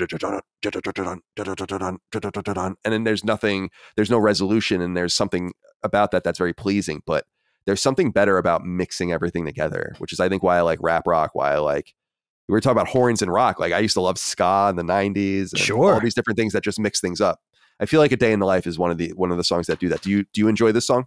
Yeah, dude, this was great. This was another one that was great to go back and revisit, because you forget, you know, how good these songs are and how they hit. But I think the core at the middle of exactly what makes the Beatles tick exists in this song. You know, the perfect blending of McCartney's pop appeal and his ear for what we're going to love musically, and Lennon's sort of, more world dissecting poetry. And I read something, or I heard McCartney talk about in an interview, that this was actually John's song. He started it and then got stumped or hung up along the way and brought it to Paul and was like, what can you do with this? And I think McCartney in that same interview said they did that a lot. Like they would bring vehicles back and forth to each other if they got hung up, and they would help, that sort of two heads are better than one philosophy. They would help each other break through and make something of it. And I think McCartney sort of took it and ran with it. And what I love about it is the music. And then I think it's sort of the beginnings of the John that we'll get once the Beatles break up. Sort of that poetic, observational, artistic, thoughtful, less concerned with the pop music elements, kind of leave that to McCartney, and more concerned with getting beneath the surface, really getting to the poetry and maybe being a little more concerned with evolving the music and trying something new. And then McCartney reeling it back in and saying, well, this is going to be a hit type of thing. And I don't think I don't think McCartney's even doing that. I just think he has a real skill for making music that we're going to love.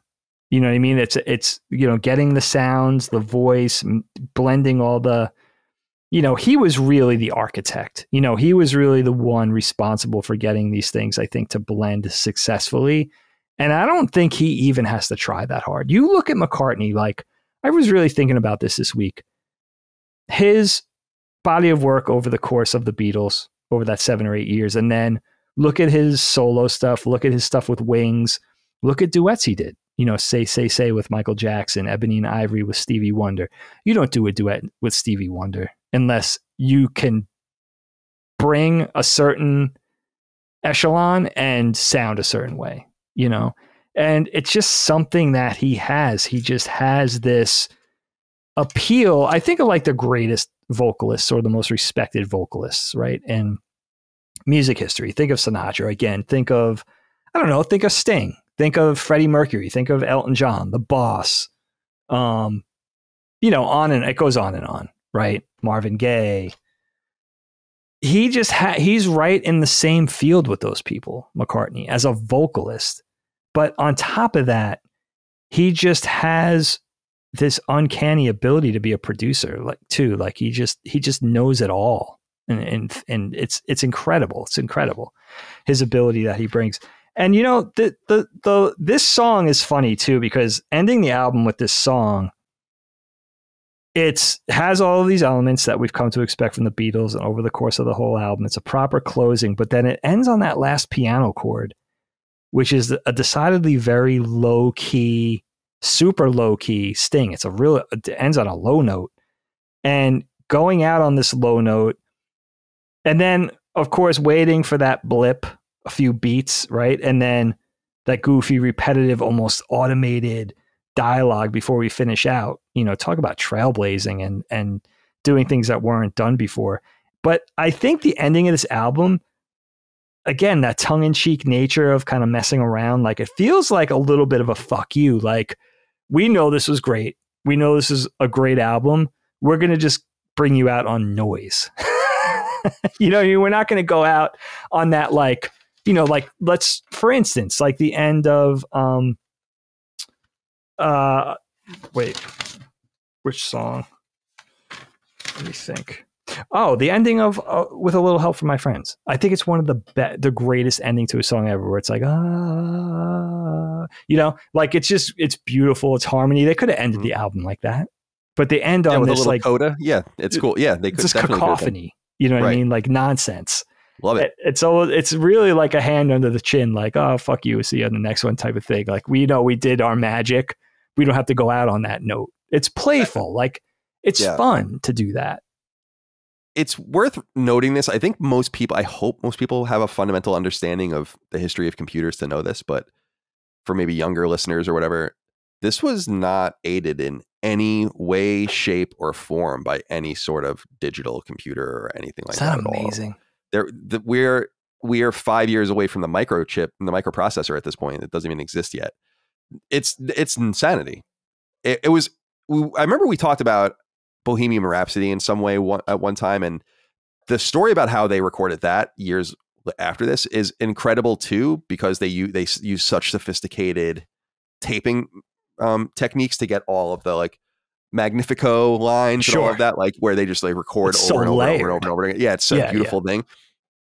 This is way more sophisticated because it was even cruder back then. I mean, we're talking about basically recording with 4 tracks, doing a lot of stuff live and then melding as much together. There are mistakes in this album. Like you can hear, or people counting, you can hear like a countdown, like 1, 2, and you might want to keep that there, but it might be on a track where you just like, well, we have a few other hits here where we need during the layering of the tapes, we need to grab a few of these things. So that's just going to be on the recording. I love that kind of stuff. A melding of live recording with a lot of gamesmanship, let's say, in the studio, a lot of recording of just noise and paper and pencils and things dropping. And like I said, alarm clocks and every kind of foreign. And, a lot of these instruments would find their way into the consciousness later. But when you think about something like a sitar, I'm sure that's the first time many people had ever heard one before. And I would imagine that's to this day, that might be people's first interaction with the sitar is from the Sgt. Pepper Lonely Heart Club's Band record. So I think it's so interesting from a production standpoint. I just want to point that out. It's not to say that production today is easy. It's not. It's incredibly difficult. There's like so many more options and so many things you can do and an infinite amount of plugins and whatever the case might be. But there's no doubt that making something like this, making a master recording out of tape, which is what they did here, is absolutely nuts. And that it sounds so good. It's been remastered, and I think they did a nice job of doing it. It still sounds great.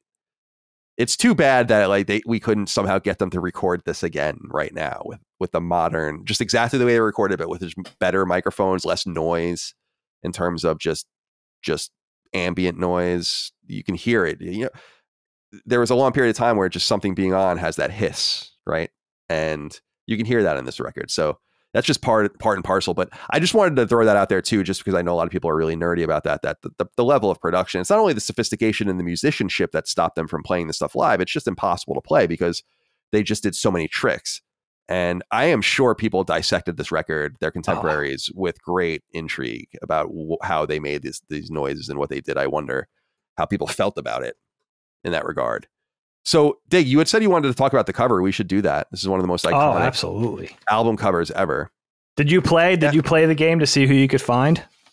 No, I didn't, because I only know by looking at these people, I could probably identify 10 of them, maybe. But in looking that's at where I landed. Yep. But in looking, it's like, okay, that's Bob Dylan, for instance. Okay, it's Edgar Allan Poe.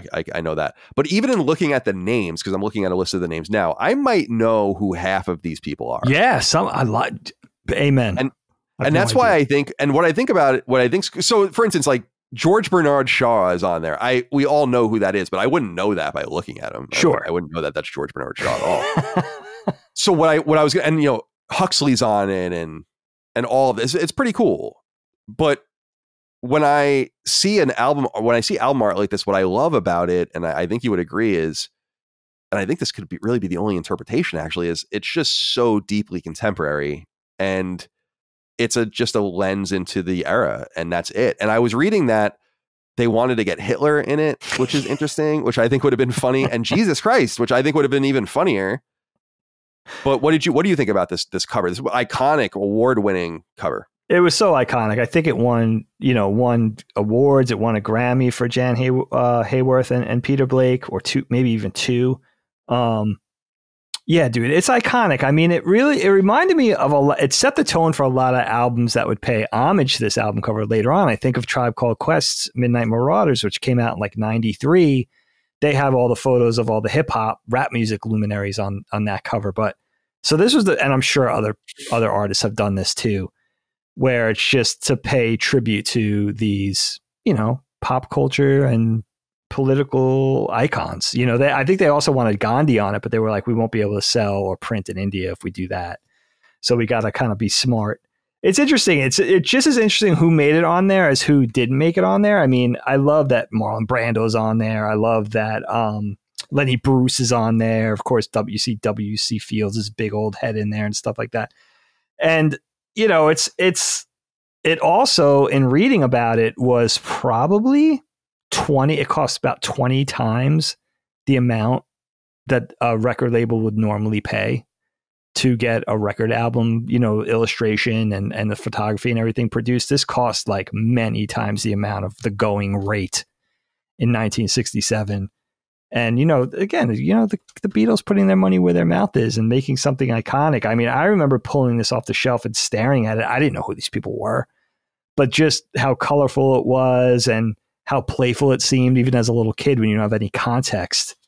It's so interesting. And just playing the game, I think I got 10 or a dozen people. Like I couldn't get any more than that, you know. And that I mean, looking at Snow White, the little ceramic Snow White, you know. Yeah, it's funny because like Shirley Temple's in there, I think, and some other. You could definitely identify some of them, but yeah, it's like I said. I know who Carl Jung is, but I wouldn't know him if I tripped over him on the street. Not that I would, because he would be a fucking shambling corpse at this point.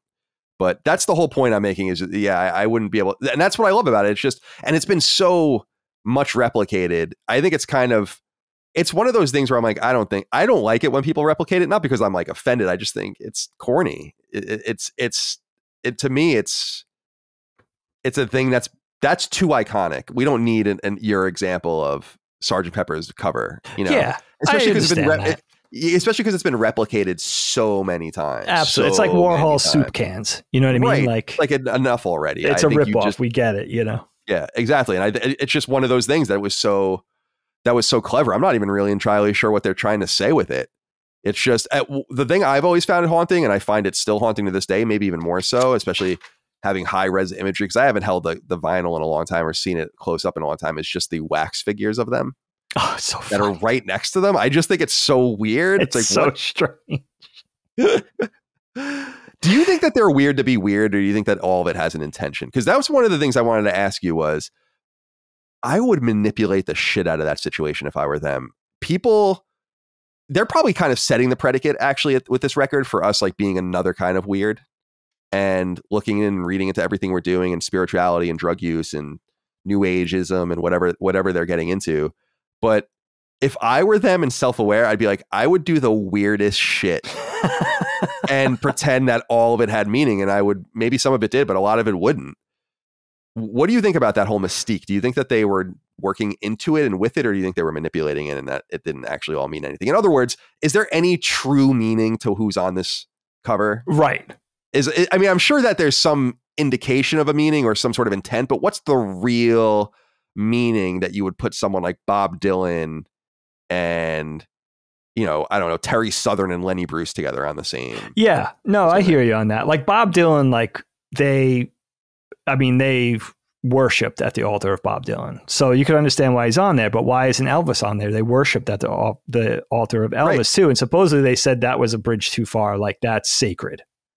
So, well, but can that be because like I said, they wanted to put Hitler on there, so it can't that can't just be the intention of worshiping, right? So Bob Dylan's on there because they like him, but that's already inconsistent, you know. In my mind, it's a combination of seems like kind of taking a jab and proper send ups, right? There's a playfulness, like there's a sense of humor with the Beatles. I think part of it is being British and just that dryness and the wry humor.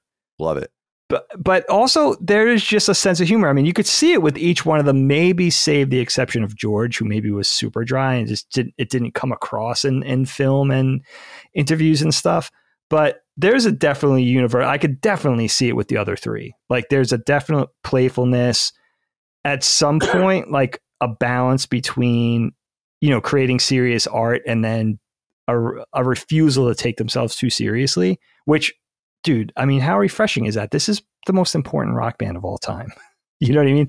And to kind of be that self-aware or just have that personality of being like, all right, like there's a time to get serious and there's a time to just have a laugh. You know what I mean? And just I think that's what makes them so beloved, like those personalities.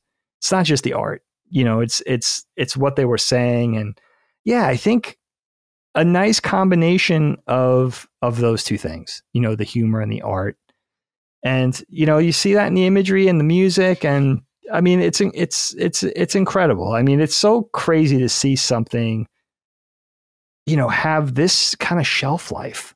It's uncanny. I mean, it really is. There's not that many things. Even if you think of a lot of the other iconic bands and albums, just think about music for a minute. Forget novels, forget movies and all that art, like just music. And we're going to do some other albums, so I don't want to name anything, but like, I'm not sure. Like there's this, for instance, there's this age old, you know, playful argument, Beatles or Rolling Stones, right? Like the metric song. Who would you rather be, the Beatles or Rolling Stones? Like, it's the Beatles. I love the Rolling Stones. I mean, those guys are incredible, right? I just watched another documentary on the Rolling Stones, and it's endlessly fascinating. They're amazing. Their body of work, everything. Keith Richards, I mean, that guy is an enigma, right? But like, I don't know. Is there really an argument there? It's the Beatles, right? I mean, I don't think there's any argument. I have very controversial views about a lot of classic rock, though, in the sense that to me, I look at the Rolling Stones and the Who and the Doors and a lot of this. I think it's all good. I don't want anyone to get me wrong. I think it's all good, but hell yeah, they're different. I think a lot of that has been driven by the contemporary nostalgia of the people that have kept it alive. And I do wonder, are there very many Rolling Stones fans, like big Rolling Stones fans in their 20s right now or 30s? Like, are there really? But I think the Beatles, I do think that that's true. That's actually one of the things I wanted to ask you. And I guess I'll just get right into that is about your own kids. Yeah. Are they interested? You said they were interested in the documentary. I was their age or younger when I was listening to this stuff. So I'm wondering if they got into it. And I think that is what separates the Beatles from a lot of others is I think so much has happened to rock that it's progressive rock. It's new wave. It's rap metal and rap rock. It's alt rock and post rock and emo and thrash metal and all these things that I love. It's not what you would consider just good old fashioned classic rock and roll. I don't really care about it.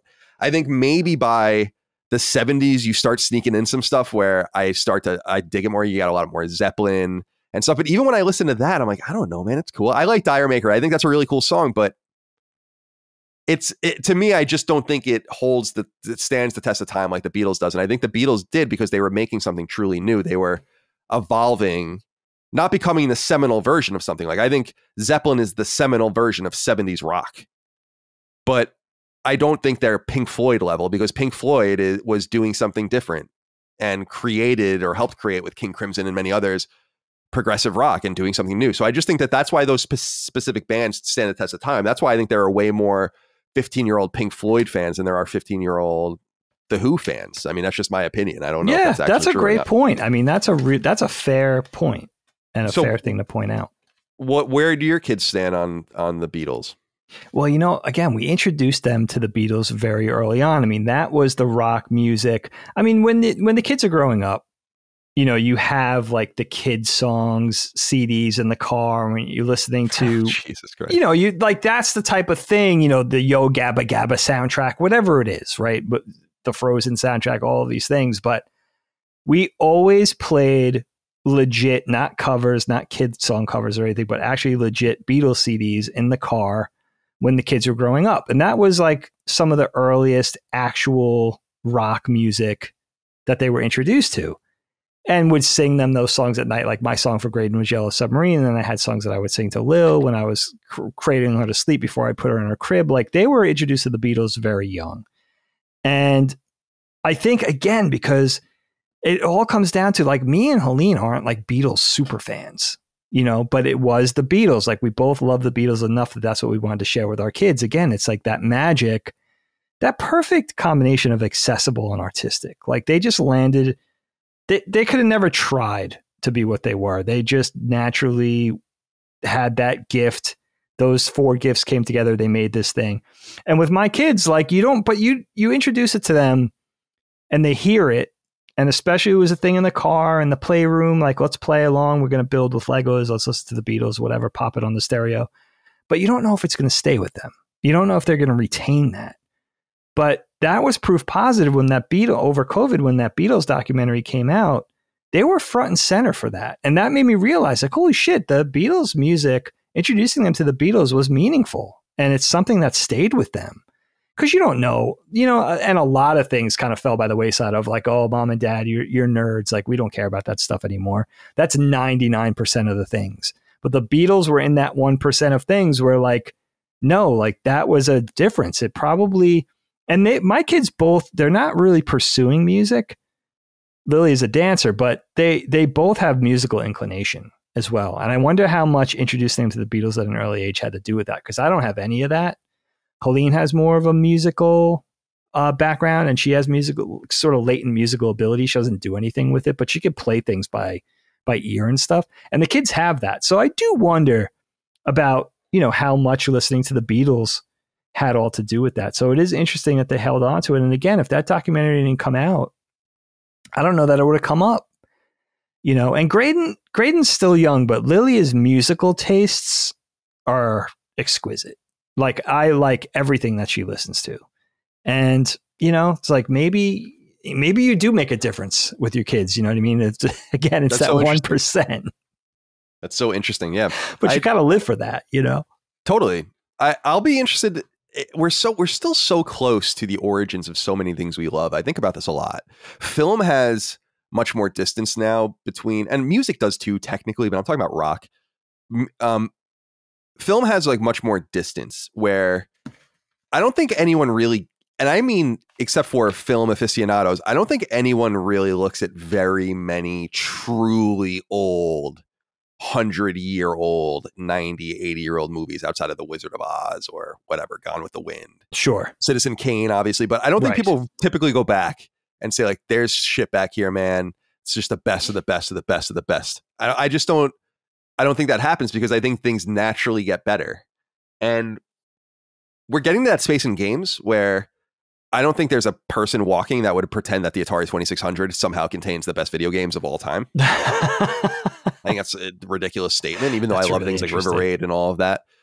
And I think music is getting to that point. Rock is kind of at a similar level, maybe a little older, where you're able to kind of differentiate the wheat from the chaff in an historical and somewhat permanent way, and bring things forward that really matter. Your Marios, your Citizen Kanes, your Dark Side of the Moons, and all of this. But I think a lot of things get lost. And I think that the fact that there'll be not the fact, we will have the test over the decades to come as to the staying power of the Beatles. And I somewhat feel like, I wonder what year 2100, the Beatles broke up 130 years ago.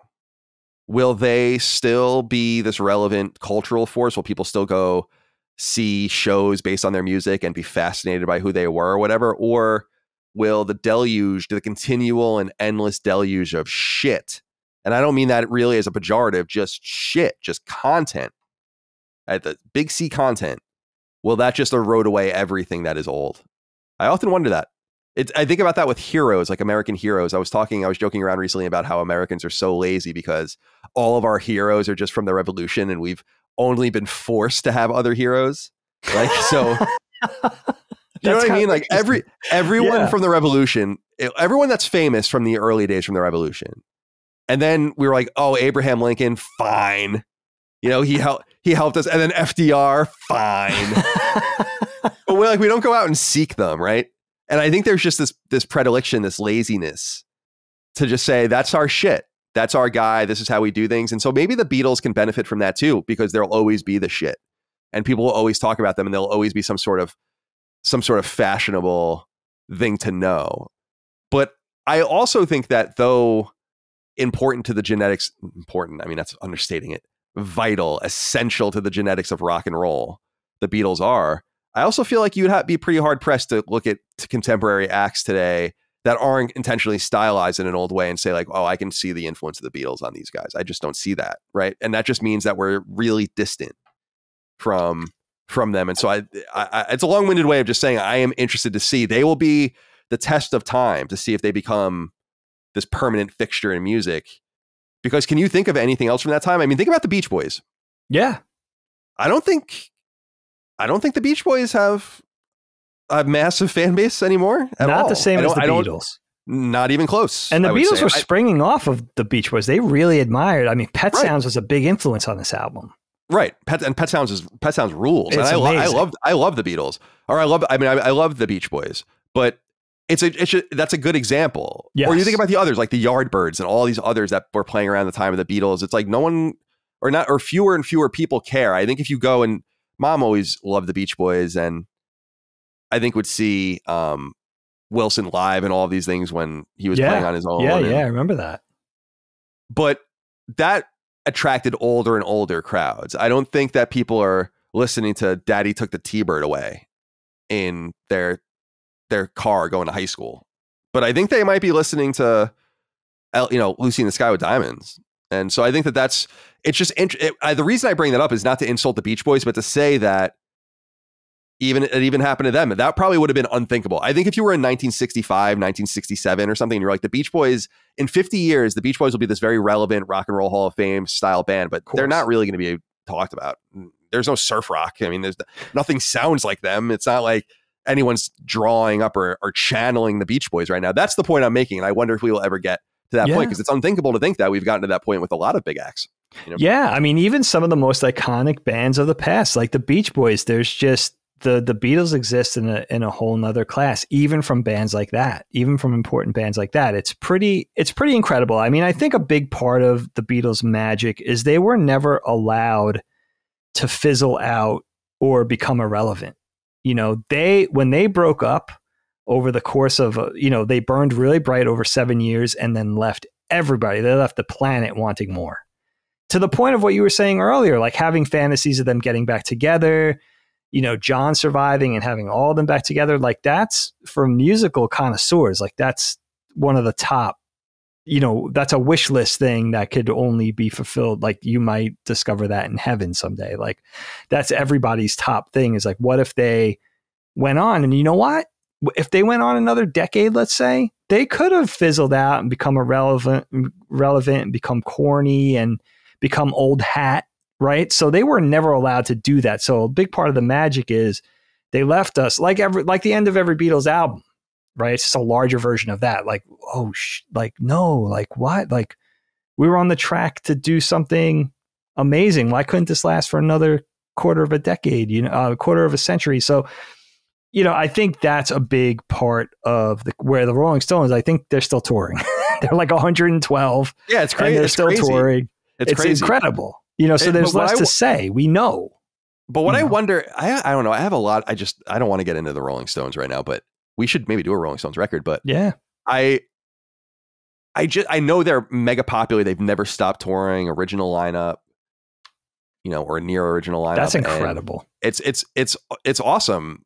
It's amazing. And I think, Ronnie Wood died, I guess, right? And so I think he finally died, and he looked like death for many decades. Oh, so since the 60s. Yeah, he always looked 17,000 years older than everyone else. I remember thinking that as a kid. Like, Me too. What is wrong with that dude? Yeah, he just looks so much older than them. But spent.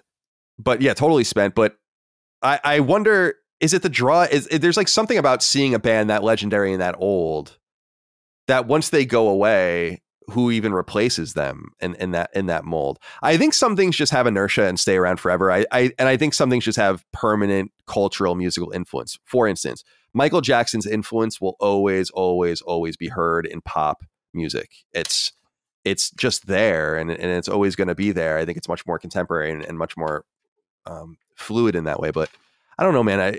We'll all be dead by the time we would be able to revisit this, probably, or living on, in some sort of spaceship somewhere. But it would be interesting to revisit this and see if who is relevant and what people were talking about. And I don't know. Maybe there'll be this whole revival. I mean, there's already been kind of many revivals in the past. Maybe a whole Beatles revival where they become very relevant again. But it's just what robbed them of this true revival stuff was just the inability to just stay alive together. Because the amount of money that they never even got the chance to say no.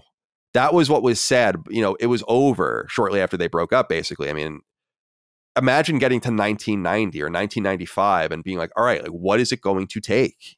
What is it going to take? And I think you could have had numbers that would have been unrivaled, even unadjusted for inflation to this day. If you did something like that, dude, I mean, it would have been nuts. I mean, they probably could have played 25. They probably could have done a residency at something like Madison Square Garden. Like literally just played there for a year at the biggest venue, one of the most famous venues in the world. Easily. They would have sold out every show. It would have been crazy. I mean, doing something like that would have been nuts. And that's probably why I say that is because that probably would have been required. Like it probably would have been like, you come to us, and it would have been something like that. And I think that would have been awesome, and to just do that. But I mean, even if the Traveling Wilburys consisted of Paul McCartney or Ringo, that would have been, getting 3 of the 4 Beatles back together again. And, I like the way the Traveling Wilburys worked out. I love Tom Petty. I love Roy Orbison. But can you imagine that dynamic of just the 3 of them getting back together, maybe throwing Eric Clapton in there instead of John Lennon? And then you got, you know what I mean? He was supposedly the 5th Beatle anyway. Or, they talked about that. And they go into that a little bit in the documentary. But, that's... it's certainly food for thought, man. I mean, even the fact that we're just having these passionate conversations this many years later just means a ton. I'll tell you, man, go back. There's one thing I want to bring to your attention that I thought of when I was listening to Sgt. Pepper's Lonely Hearts Club Band, not the reprise version at the end, but the initial one to kick off the title album. Track. Yeah. I believe that the Sesame Street theme song, the original Sesame Street theme song from 68, 69, took a page out of this song. It sounds weird, but go back and listen to the original, the OG Sesame theme song and Sgt. Pepper's, probably like 30 seconds of the way in. There's something there. It's that jangly sort of driving thing going on with the piano, guitar, whatever it is, that is like, oh shit. And if you look at it period wise, it would make sense. Like it would gel together, which is, that's interesting. Pretty crazy. I love that. And it would be cool. Oh, I'm sorry. Go ahead. I was just going to say this thing with McCartney, with something I realized about him, like just in listening to this album again. And I think something he always had, and again, carried through his career, was that he's one of those weird dudes. Like he doesn't need an alter ego, and he doesn't need a lot of poetic or so-called poetic substance or subtext or deeper meaning in his music for it to resonate. It's just so rich, so agreeable, and so pleasant without all that. And then if you add a little tongue-in-cheek in there and a little playfulness, like I do think, like, I don't know if it's just news to me and that's why I'm so enamored with this idea right now, but like I think listening to this album made me realize that he's probably single-handedly one of the most important musicians that ever existed. Oh, yeah, just in what he brings and what he contributes.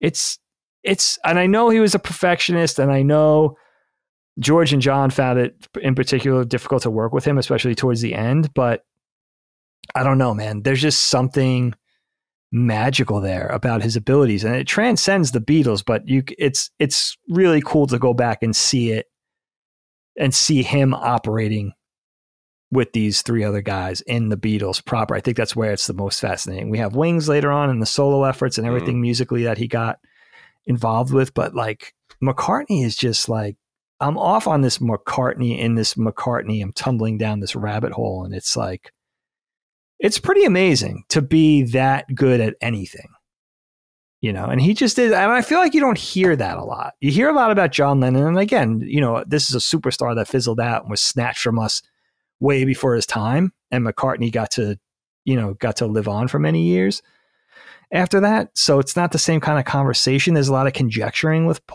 with John Lennon, because we miss what we could have and probably would have gotten. But with McCartney, man, it's just like unbelievable. Like I feel like he's like a musical super genius or something. And I don't know if I ever really knew that. Yeah, I guess you have to kind of, it's intuitive and obvious in it. You kind of have to sit and think about it, the staying power. And again, just like you said, just the hypotheticals of the various combinations that could have been. It's sad. It's too bad. But something we have long been over as a course of real history. So we move on. Well, that's Sgt. Pepper's Lonely Hearts Club Band, the Beatles record from 1967. You can go check it out wherever you'd like. It's available everywhere. Must listen to. If you haven't listened to it already, definitely check it out. Dig. Let's leave with a dad joke, Let's shall we? leave with a dad joke. You know what, Kyle? We didn't mention this. It's worth mentioning. Oh. Mom was supposed to be, a 15-year-old mom was supposed to be at that iconic Shea Stadium Beatles concert. Yeah, that came up on Sacred Symbols recently. You guys talked about it? Yeah. It's incredible. When we talked about that show, that came up. Yeah, it is incredible. It would have been funny too, because then we could have had a firsthand story about how she didn't hear anything. Yeah, exactly. She could have bear witness for that. Exactly. Everybody got their eardrums blown out. Yeah, the one time she got grounded, supposedly our grandparents said you can't go to the concert and kept her home, and she missed it. She missed that. I mean, that's probably. Can you think of another event where it's like you could say like I was there for that? No, I would say other than Woodstock, it's the most famous show of all time. That it's Shea Stadium show, right? Yeah, unbelievable. Sorry about that, Mom. It's important to it sucks. It's important to again look at it through the historical relativistic lens of, well, no one was touring like this. No one was filling in baseball stadiums like this and playing rock and roll like this. I mean, you had Elvis and some other acts, but it wasn't quite like this. No. No, that's an iconic show because I really feel like it was one of the first of its kind. And of course, I don't think anything will be more famous than Woodstock, but it's certainly up there. So, and they didn't play a lot. That was it. 66 was it, right? That was done. Yeah, they were basically done playing after that. Yeah. That's incredible, dude. That's why it's not that it's not only the songs they released on Abbey Road and the White Album and all this. It's that we didn't hear any of them. Like they never played them. It's very frustrating because anyone who I don't want to speak for everybody, but I would imagine anyone who loves music loves hearing their favorite bands play the music. Sure. Like I love listening to records, but when you listen, one of the reasons I love 311 so much is because they are very, very good. Like you might not like the music. That's totally fine. But if you do, they can play everything they're doing on the record even better live. It sounds even better. That's why they have so much staying power. And so that is a disappointing facet of it, is that we never quite experienced their best material. Yeah. Which is exactly. Yeah. Yeah. And I would think that gives a lot of bragging rights for bands, right? Like to be able to do that and to do that for your fans too, to, service your fans that way, Totally. It's like I said, they could have made anything happen after a while and it would have totally been fine. All right. We got cut off here right at the very last moment. Yeah, all of our tools are failing us lately. I don't know what's going on. Telling us not to do this anymore. I don't know. Podcasting, go into the woods and live a more normal life. I have no idea. You think that's what it is? I don't know. I think it's just everything sucks right now, like the tech wise. I don't know what's going on with Zencaster, Riverside. It all fucking sucks. But all right. Nonetheless, let's end like we always do with the dad joke. All right, let's do this, my friend. Kyle, I think my wife is putting glue on my antique weapons. She denies it, but I'm sticking to my guns. That's dumb. We should have never come back and recorded this. Favorites. We should have never recorded this one. We should have just let the episode end abruptly. Oh, our taste in dad jokes we can't gel on that. That was literally one of my favorites in months. It's they're all bad. That's the thing. All bad. How bad can they be? I mean, it's kind of the point. All right, my friend. Well, it was good to see you. Good to talk to you about a little bit of music. We'll get together next week for another record. Yes, I'm excited. And until then, thank you all out there for your love, kindness, and support of all things KnockBack. We appreciate you, and we'll see you next time for more. Until then, goodbye. Goodbye. KnockBack, a retro and nostalgia podcast, is a product and trademark of Last Stand Media and Collins Last Stand LLC, and is recorded from Central Virginia and the Philadelphia suburbs, USA. The show was conceived by and is produced by me, Colin Moriarty. My co-host is Dagan Moriarty. KnockBack's executive producer is Dustin Furman, and the show is edited by associate producer Ben Smith. As you know, all of Last Stand Media's shows, including KnockBack, are fan-funded on Patreon at patreon.com/laststandmedia. The following names are at the producer support level or higher on Patreon, and we're grateful for your kindness and generosity.